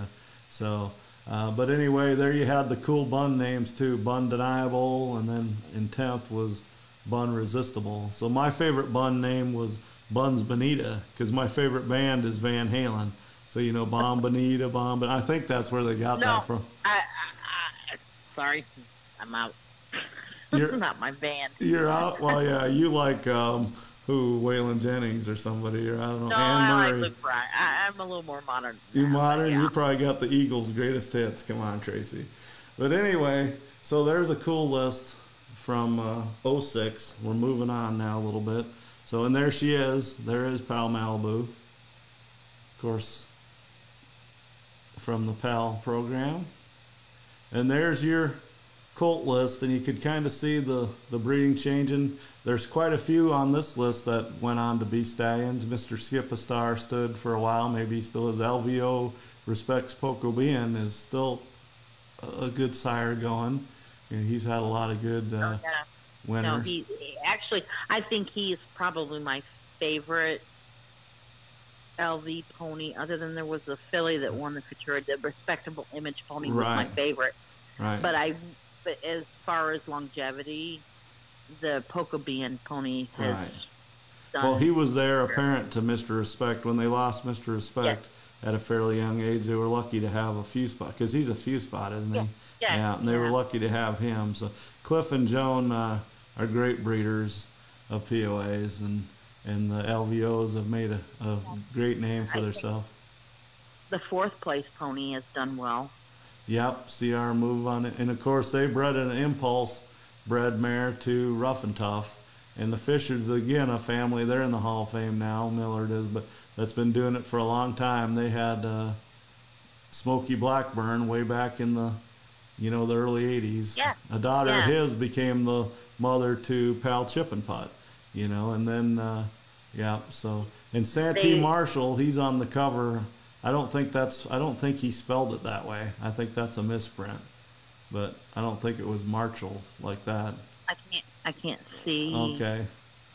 Oh yeah, 2nd place. Yes, I can see second it. place. But he's the one that was on the cover of the German POA book that B.J. Spar had wrote the original. So, yep. And then you have a couple MMs there. That was something to come there. Maple Meadows ended up. Double Twist, I think, went on to be Sire. Okay. Yeah. So that was a pretty cool list there in 06. And look at the number competing, 37. That's tough. And there's Suddenly Sid with the class yearbook there. A bunch of people standing in the picture. Of course, there's Pat showing him, and then his owners, Lowell Roseland and Orland Stoley, they own the Sire. So I think Suddenly Sid was just owned by Orland, but and he's done well as a sire, Suddenly Sid. Oh, yes, he has. Yeah. Yes, there's doubt that he has made his mark. Yeah.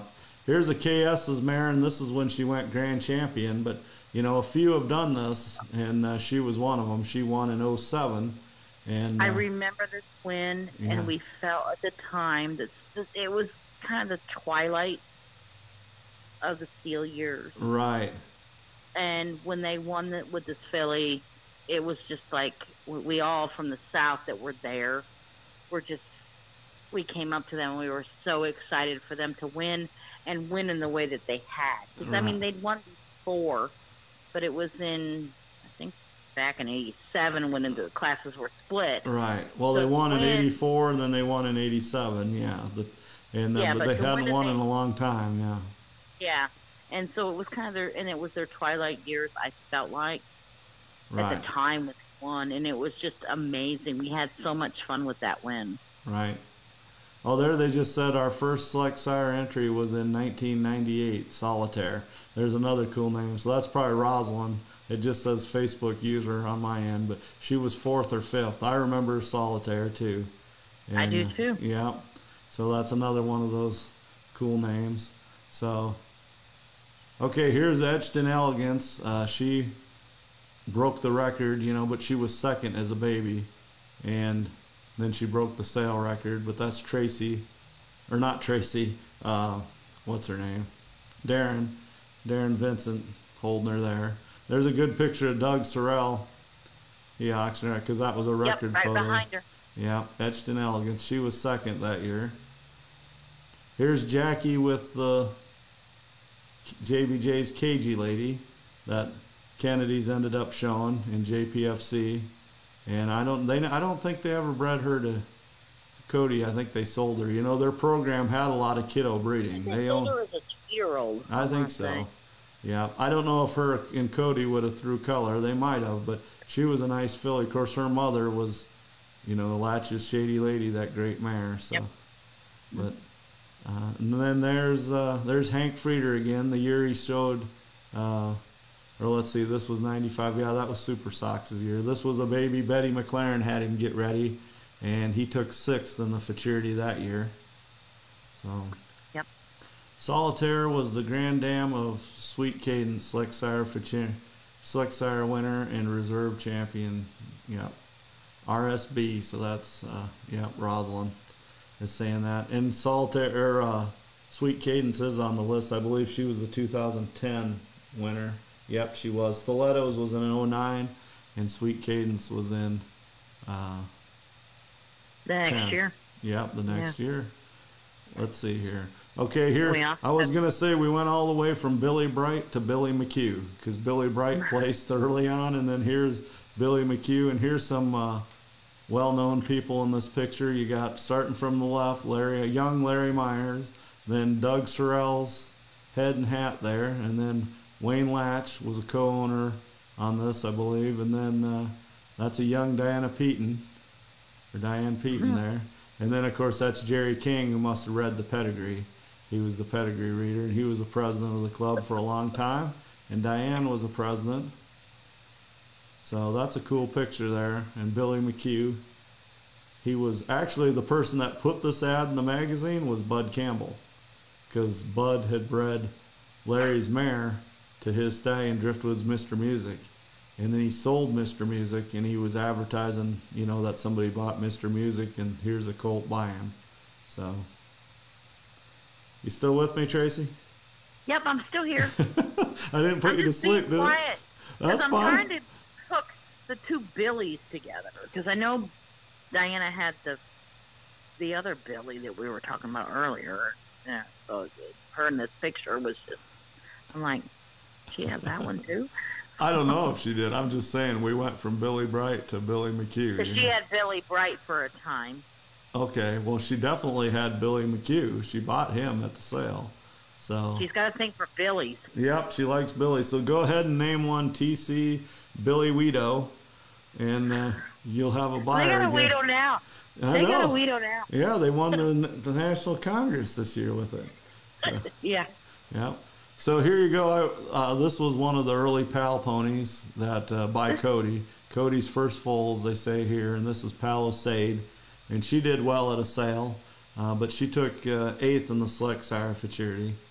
So I'm just, She's probably one of my favorite Pal ponies. Yeah, she was early on too. Yeah, early on. Yeah. So It's the one that comes to mind when somebody says something about the Pal. Kennedys. I always Yeah. think of her. And I like that name, Palisade, too. So MM big league asset. This was an 11 filly here from the Pattersons, and this was a thing to come. You know, later they dominated the Futurity 2 years in a row, but here they had Eugene and Irene Zimmerman show this filly, probably get her ready. And I think that's Susan Wells there on the left from Kansas. She purchased this filly from the Pattersons. So. Okay, then. All right. If we're going to talk about that, while we're talking about that year, though, I'm trying to find it on my list. What year was this? I got the list up on the screen now, too. That was 11. Hang on, I got it. Yeah. Well, I can't see that screen. Okay. That's fine. Too legit. Going back Too legit. Again, let's go to Karen Carr. I do believe she bought this pony before the Futurity when they were out there we were just out there. Okay. She bought the Too Legit pony before the Futurity. Okay. And he won the Futurity. So if you want to buy a pony that's won the Futurity, you probably need to talk to Karen Carr because she buys them all before the Futurity, and they win. Well, Rosalind probably can comment on that because they're the breeders of Too Legit, and that's another good name, short and sweet name. Yeah. And I don't think they have him anymore, but I know they don't have him anymore, but they bought him and had him. And she's the one that bought Pal Malibu before the Futurity? Yes. Yeah. Yes. That's cool. Yeah. And she ended up winning two different, from two good programs. Two different breeders, and they have an eye. Right. So if you want to buy a winner, talk to Karen Carr. Talk to Karen Carr, yeah. So as long as we're talking about Spencer's too, their stallion has been doing really good. The Zips All the Rage, that's his name, isn't it? And because she's all the rage and Respect the Rage, and then of course Outrageous Cajun, and he's just done a good job. While we're for him. talking about Outrageous Cajun, you said earlier you thought that Roz bred him. No. Actually, it was Jan Nolan. Yeah. That's what I said. Yep. I meant I don't think they bred him. I said I think. I didn't go on to say Jan, but I thought Jan because he's out of. Jan did breed Outrageous Cajun. Yeah, because he's out of one of her mares. Yeah, but they have him as a stallion now. Spencer's do. Yeah. He is a very unique individual. I kind of. LB All the Rage is the sire to those guys. So to Outrageous Cajun. And LB All the Rage is doing well. I mean, he sired Congress winners this year and Futurity winners, the state Futurities this year. Right. And, Yep. So, and there we are towards the end of the list. TC Weeds and Roses in 18 and TC Touched by a Weedo in 20. So, and of course you had the Colt in 89. What happened in the 90s and the 2000s? Were you watching NASCAR too much, or what happened? No, those are the years that my stepfather was sick. Okay. And I was single, and I had a mare. I bought a mare from Doc Nemmer that was a full sister to Doc, actually, the 97 winner Doc Exclusive Miss. And I was just kind of fumbling around here at home and doing some stuff locally, not doing a whole lot nationally because family issues. And then I got married, obviously, in 2003, and we were standing Speaker of the House. We were showing the Futurities. Quite frankly, fitting was an issue for me, I think, because I really think my Speaker babies were just as good as my TC Impulsive Weedle babies. But we hit up on a niche a few years back and figured out how to fit them and what we needed to do, and it takes a lot of work. And I had a hell of a mare that Jackie let me purchase at days old. I didn't even know I bought her until she messaged me and said, "What do you want to name her? Here's your choices." That's cool. And that was JBJ's A Touch Lucky, the name I chose of the choices she gave me. And she was a weanling. She was, I think, 6th in the Futurity herself. Right. And she was bought to cross on TC Impulsive Weedo, and Abby Smith, Abby Kriegel, now Smith, was just big in helping fit these babies, and Right. the rest is pretty much history. I mean, it's fitting. It's Right. really fitting, I think. Well, Speaker. We've been very. Go ahead.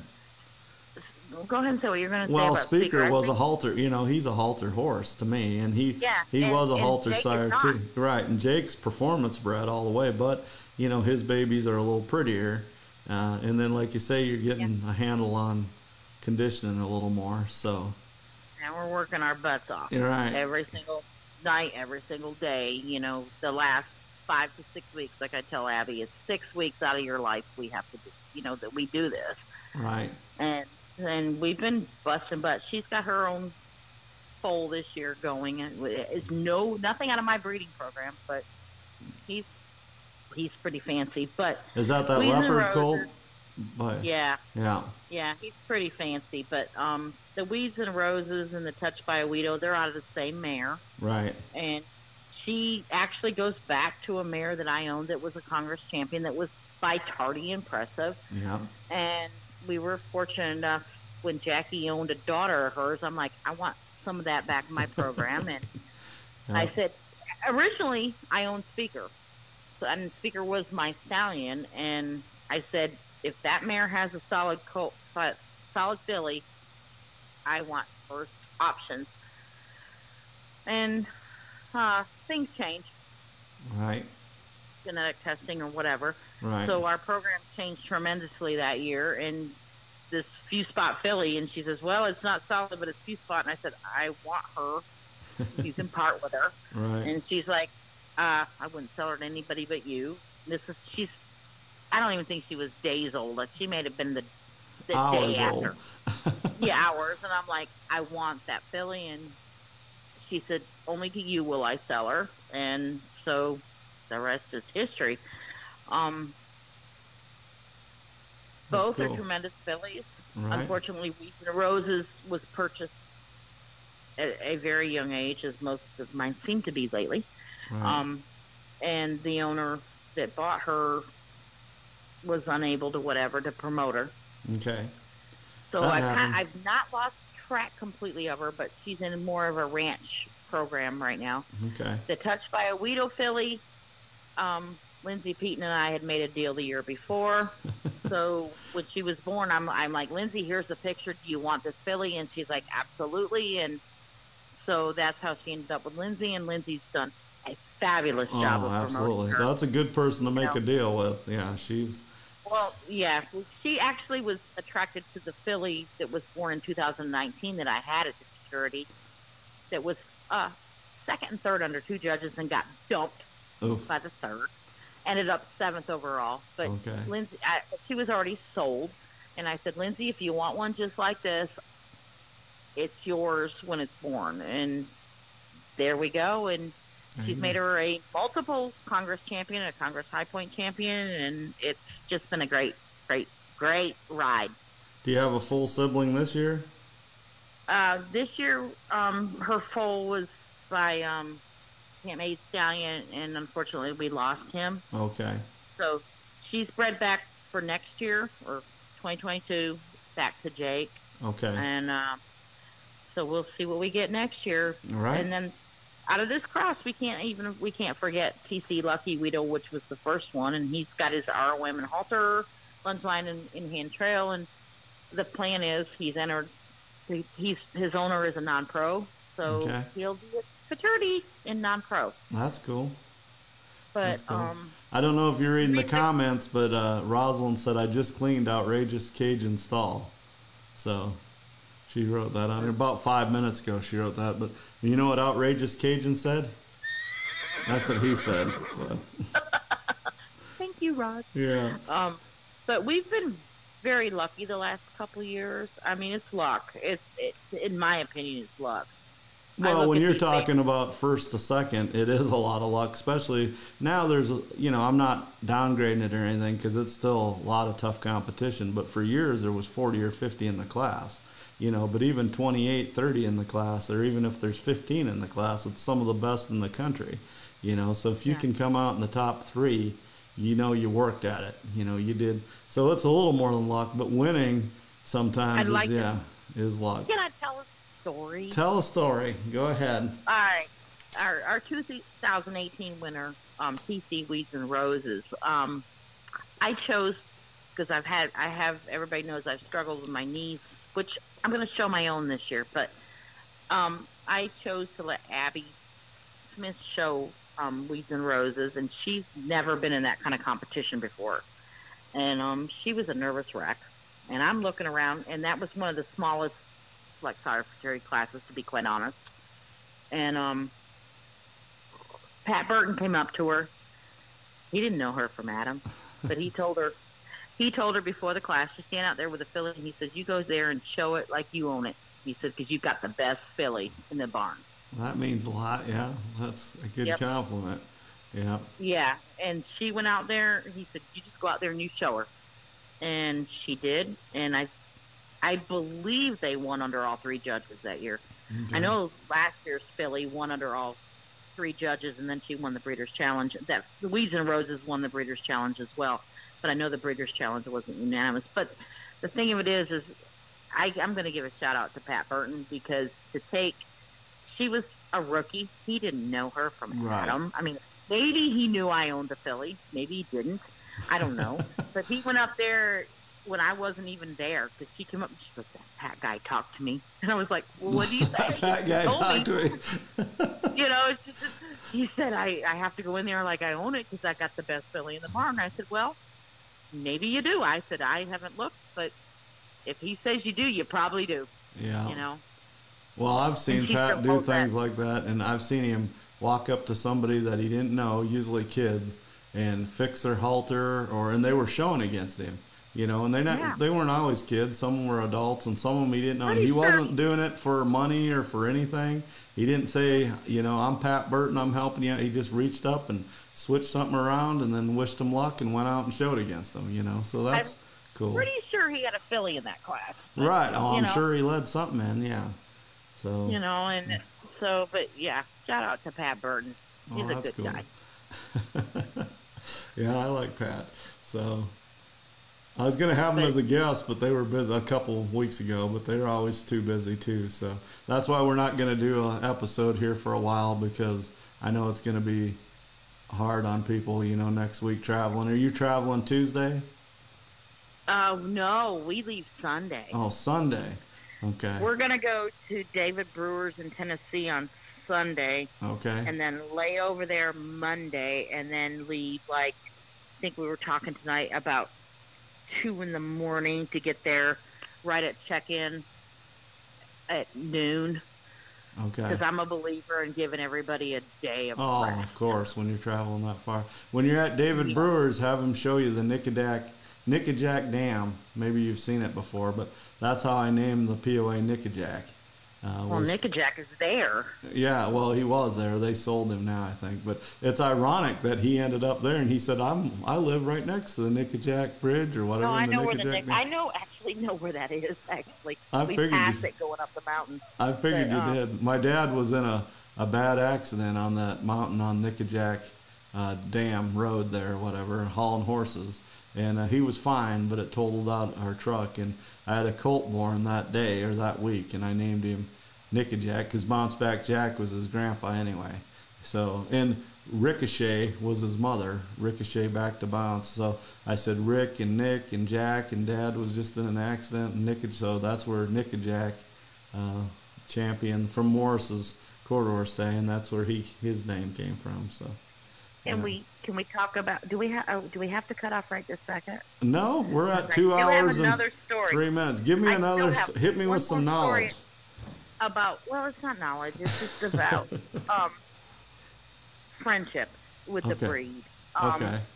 I met somebody at the Futurity in, I think it was 1985. Were we in Indianapolis then? Yep. I believe we were. Okay. I'm sitting in the stands watching the sale, because I was there to receive my Supreme Champion Award.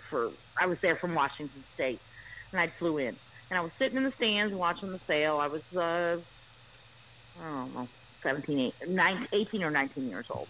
And I'm watching the sale, and this pretty filly comes through the pen that was from John Stolfus. And real pretty filly. Her name was Miss Muffet, and I watched the bidding, and lady, I think it was $1,300 she paid for the filly, and I turned around and I said to her, "That was a really nice buy." That person was Charlene Aston. And you've been friends Georgia. ever since. I'm from Washington State, from Georgia. Right. She is like now one of my best friends in the whole wide world. Right. And she's never won the Select Sire Futurity. She's had a lot of top contenders in the last 10 or 12 years. Right. And last year she was unable to attend the Futurity, but her daughter brought their only foal, and that was State of the Heart. And he won the Select Sire Futurity. And it was really special because I won it, right, and she won it, even though she wasn't there. And it was just a really special Futurity for me and Elisa, and for Charlene, even though she was absentia. Right. For me to win and her to win at the same time, it was just really cool. Right. And our friendship has spanned over 30 years now. Next year will be, I think, 35, 40 years. 40 years next year, maybe. But anyway, right. It's just a cool story because we always use that as our stopping point when we were going to Iowa, when we were going to Illinois, right, going to Tulsa this year. I stopped there, and I will stop there on my way back from Illinois this year. Okay. But yeah. I wondered when you said you were stopping at Brewers. I thought because you normally stop at Aston's.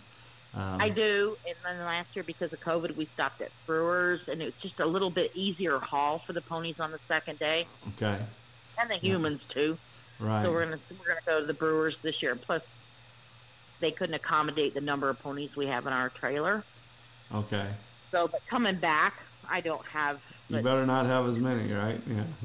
Yeah, and I always have to stop because Mike's cooking is amazing.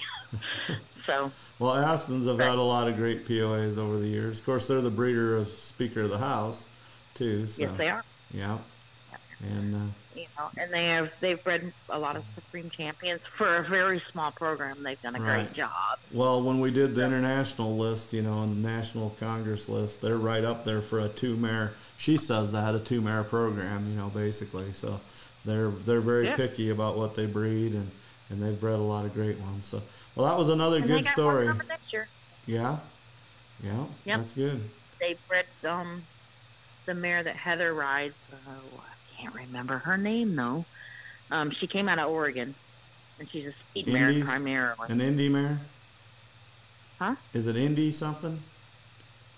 No, it's not an Indy mare. Oh, okay. Because that's Oregon or Washington, yeah. No, okay. I can't think of her name. But anyway, they've bred her to David Brewer's stallion for next year. So they're still in the game. They're still going, yeah. Right. And so, anyway, I just wanted to That's a good story, Tracy. Really I'm glad you got that in there. And I know all of us watching tonight and stuff, we all have lifelong friends that came from POAs. That's what's special. I guess you could in any group, but it just seems like POAs is really special that way.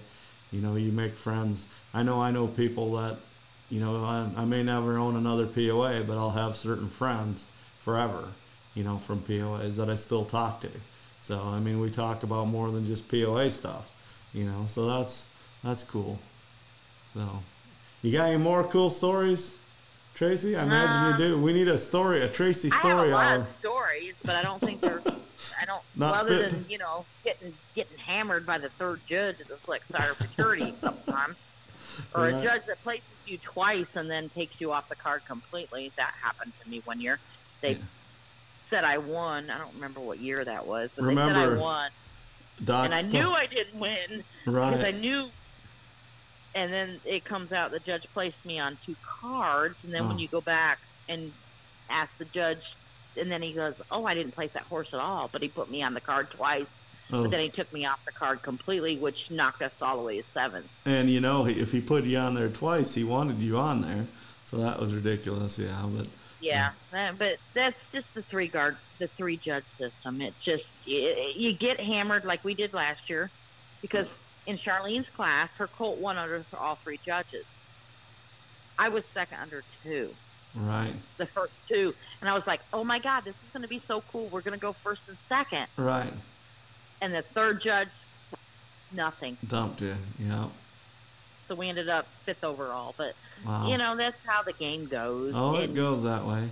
Yeah. But I would like to recognize all the work that everybody does in going to the Select Sire Futurity. I know I've been in the barn till 8 o'clock, 9 o'clock at night for weeks now, 5 weeks. Right. I work hard. You work hard to do. Well, I got a little story kind of about the Futurity and about POAs in general and how trying to get credit for the ponies. We'd go to sales to buy hay and stuff, and we always tried to buy the best alfalfa we could. And this one weekend, this guy was there, and he told my dad, he goes, Pat, why you and your son always buy that high-priced alfalfa? We have quarter horses, and you guys just have ponies. And my dad goes, this is probably in the late 90s, early 2000s. He goes, because in 2 weeks from now, Kent's going to be in Des Moines showing against 50-some colts. He said, where are you guys going to go, on a trail ride?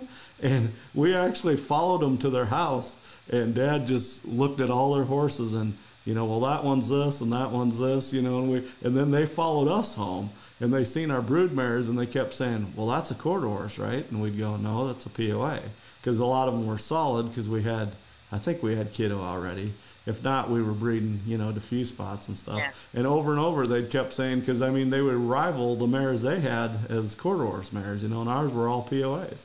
And they kind of got it then that, okay, they gave credit to these ponies, They couldn't figure out why we were buying the high-price hay. We shouldn't be bidding against them.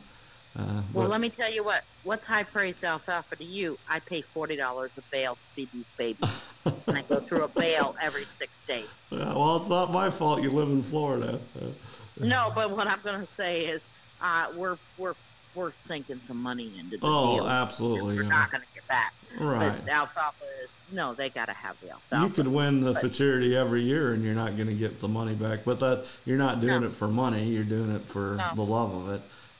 But it is cool when you win. And the checks used to be, a little nicer, like we seen tonight, $2,700 for first one. Paid till 4. Right. Now they split it around, and the numbers have dropped. They have. And when it was in Tulsa, there was some added money in Tulsa for a while, but there was also other things with it, maybe not as good too. So but it's interesting to watch it over the years and stuff. So.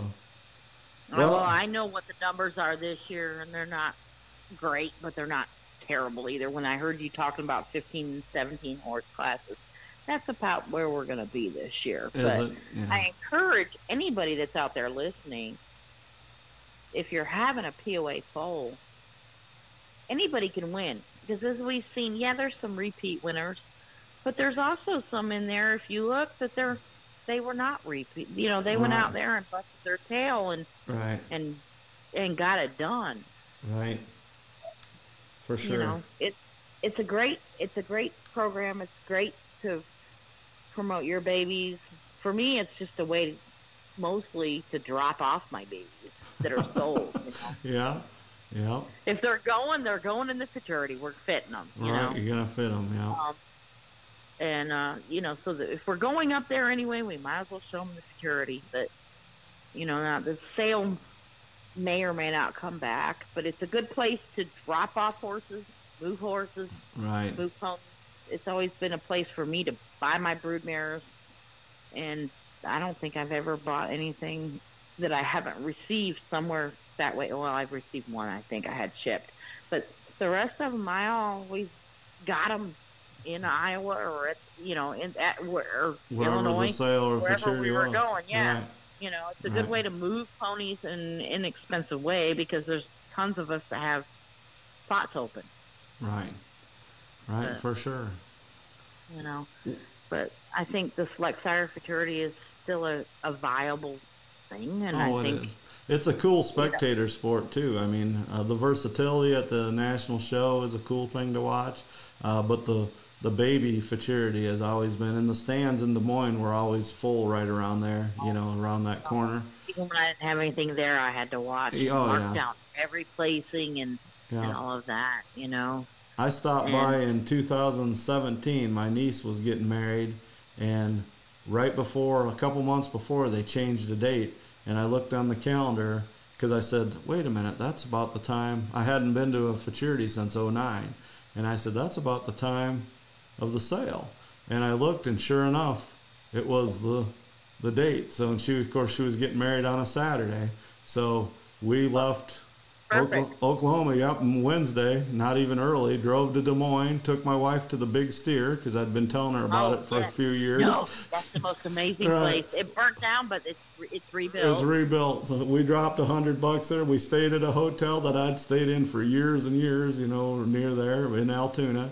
And then we got up the next morning and went to the show and watched the Futurity. I didn't stay for the sale, but we stayed and watched the Futurity, and I really enjoyed it. Got to see people, and that's the last one I've been to, but that was the first one since I've been out, basically. Well, and need to try to get to Illinois. Well, I'm not going this year, but I know, but you need to try to get to it. I'll try to get to it. It's an amazing facility. Well, I've been there to that facility, of course. Yeah. So, and that is a cool. I was already telling Monica about. Is the restaurant still there? The saloon type restaurant? Is it still on the grounds? Yes. Yeah. Yes. It's still there. Yeah. We have never ventured off the grounds other than to go to Walmart the last 3 years. We don't go out. We don't go anywhere. We go to Walmart if we have to. And as far as eating, we go one night. We make out to go to the restaurant on the grounds. The rest of the time we the trailer, obviously, because I lived off that restaurant when I went with Jackie one year, and because I didn't have a car, so I just would, walk over there and eat on my own. And then one night we went out to eat at Pizza Hut, and talk about this. It was, of course, Jackie and I, and then Gene Carr, Ruth Pecoy, and Paul Shanks from Michigan. That was the group. I never fall fondly again. That's another person. That's another person, yeah. Paul and I shared rooms right before I got on the board of directors. We shared a room out in Reno before, because he was on the board, and I was about ready to go on the board. The writing was kind of on the wall that I was going to run. And, I always liked talking to Paul, and he was a genuine good guy and breeder. Again, let me just quote another POA program. He's the person that got the incentive program where if you have a baby that's in the select sire, doesn't have to show, but it was nominated, and it shows in later years it's eligible for extra money. Right. It's not a lot. Although Dean Damon, I think just recently, in the last year or so, there's going to be more money going into that pot out of the select sire money. Right.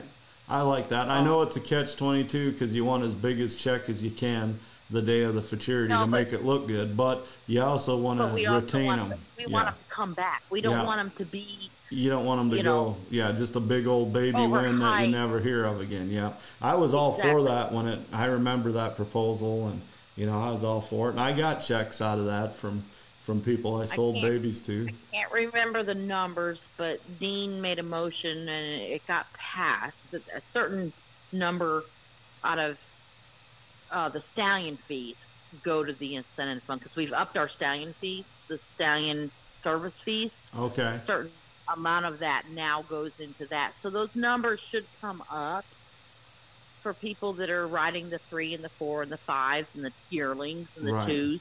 Right. There's that. So it pays to buy a select sire Futurity baby, or one that at least was nominated. Right. Well, look at how things have changed since we're talking about history on this show. But in '82, when the select sire first was held, there was no yearling lunge line. No riding classes.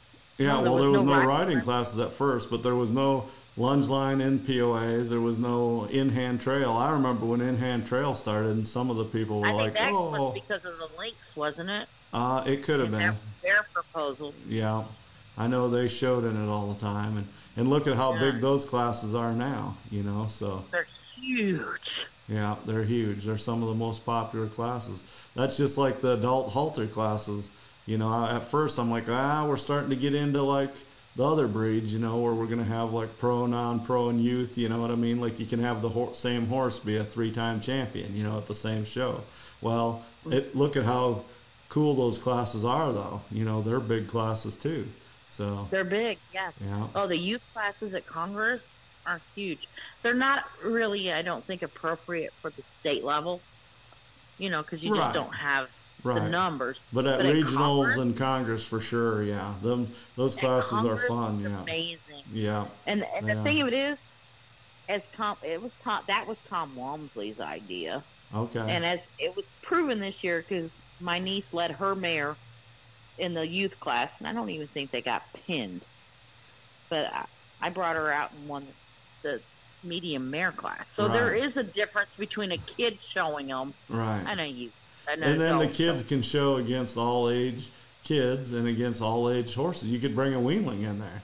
You know what I mean? And and an 8-year-old can show against an 18-year-old or whatever. So yeah, that's cool. I enjoy those classes. But at first I was a little skeptical about it, but then I'm like, I yep, was too.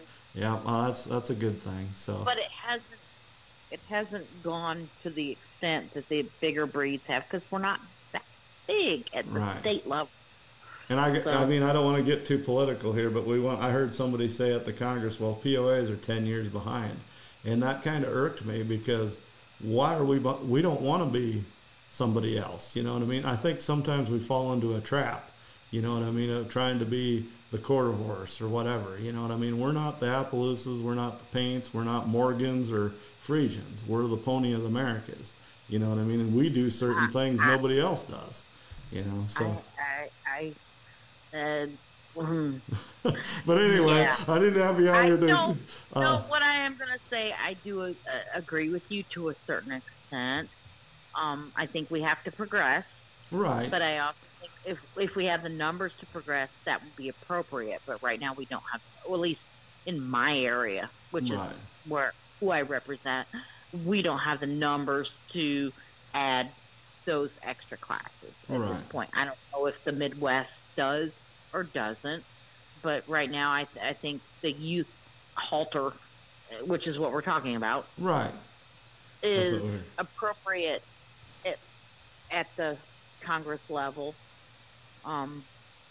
We also have to progress at some point to a certain extent, but you're right, we need to still remember our roots and stay unique, Yeah, we've had a lot of good things come from the other. I mean, if it wasn't for quarter horses, the POAs wouldn't look like they do, just like if it wasn't for thoroughbreds, the quarter horse wouldn't be where they are, today. So, if it wasn't for 3 bars, one thoroughbred, there wouldn't be, in all aspects of quarter horse, they would look way different. So, well, anyway, Tracy, we've been on for quite a while, so I think I'm going to wrap up. We've been on for over 2 hours, so you were a great guest again. So, well, thank you for having me. Yeah, you're welcome. And I look forward to seeing everybody. Yeah, everybody next week. Well, good luck to you, Tracy, and good luck to everybody else.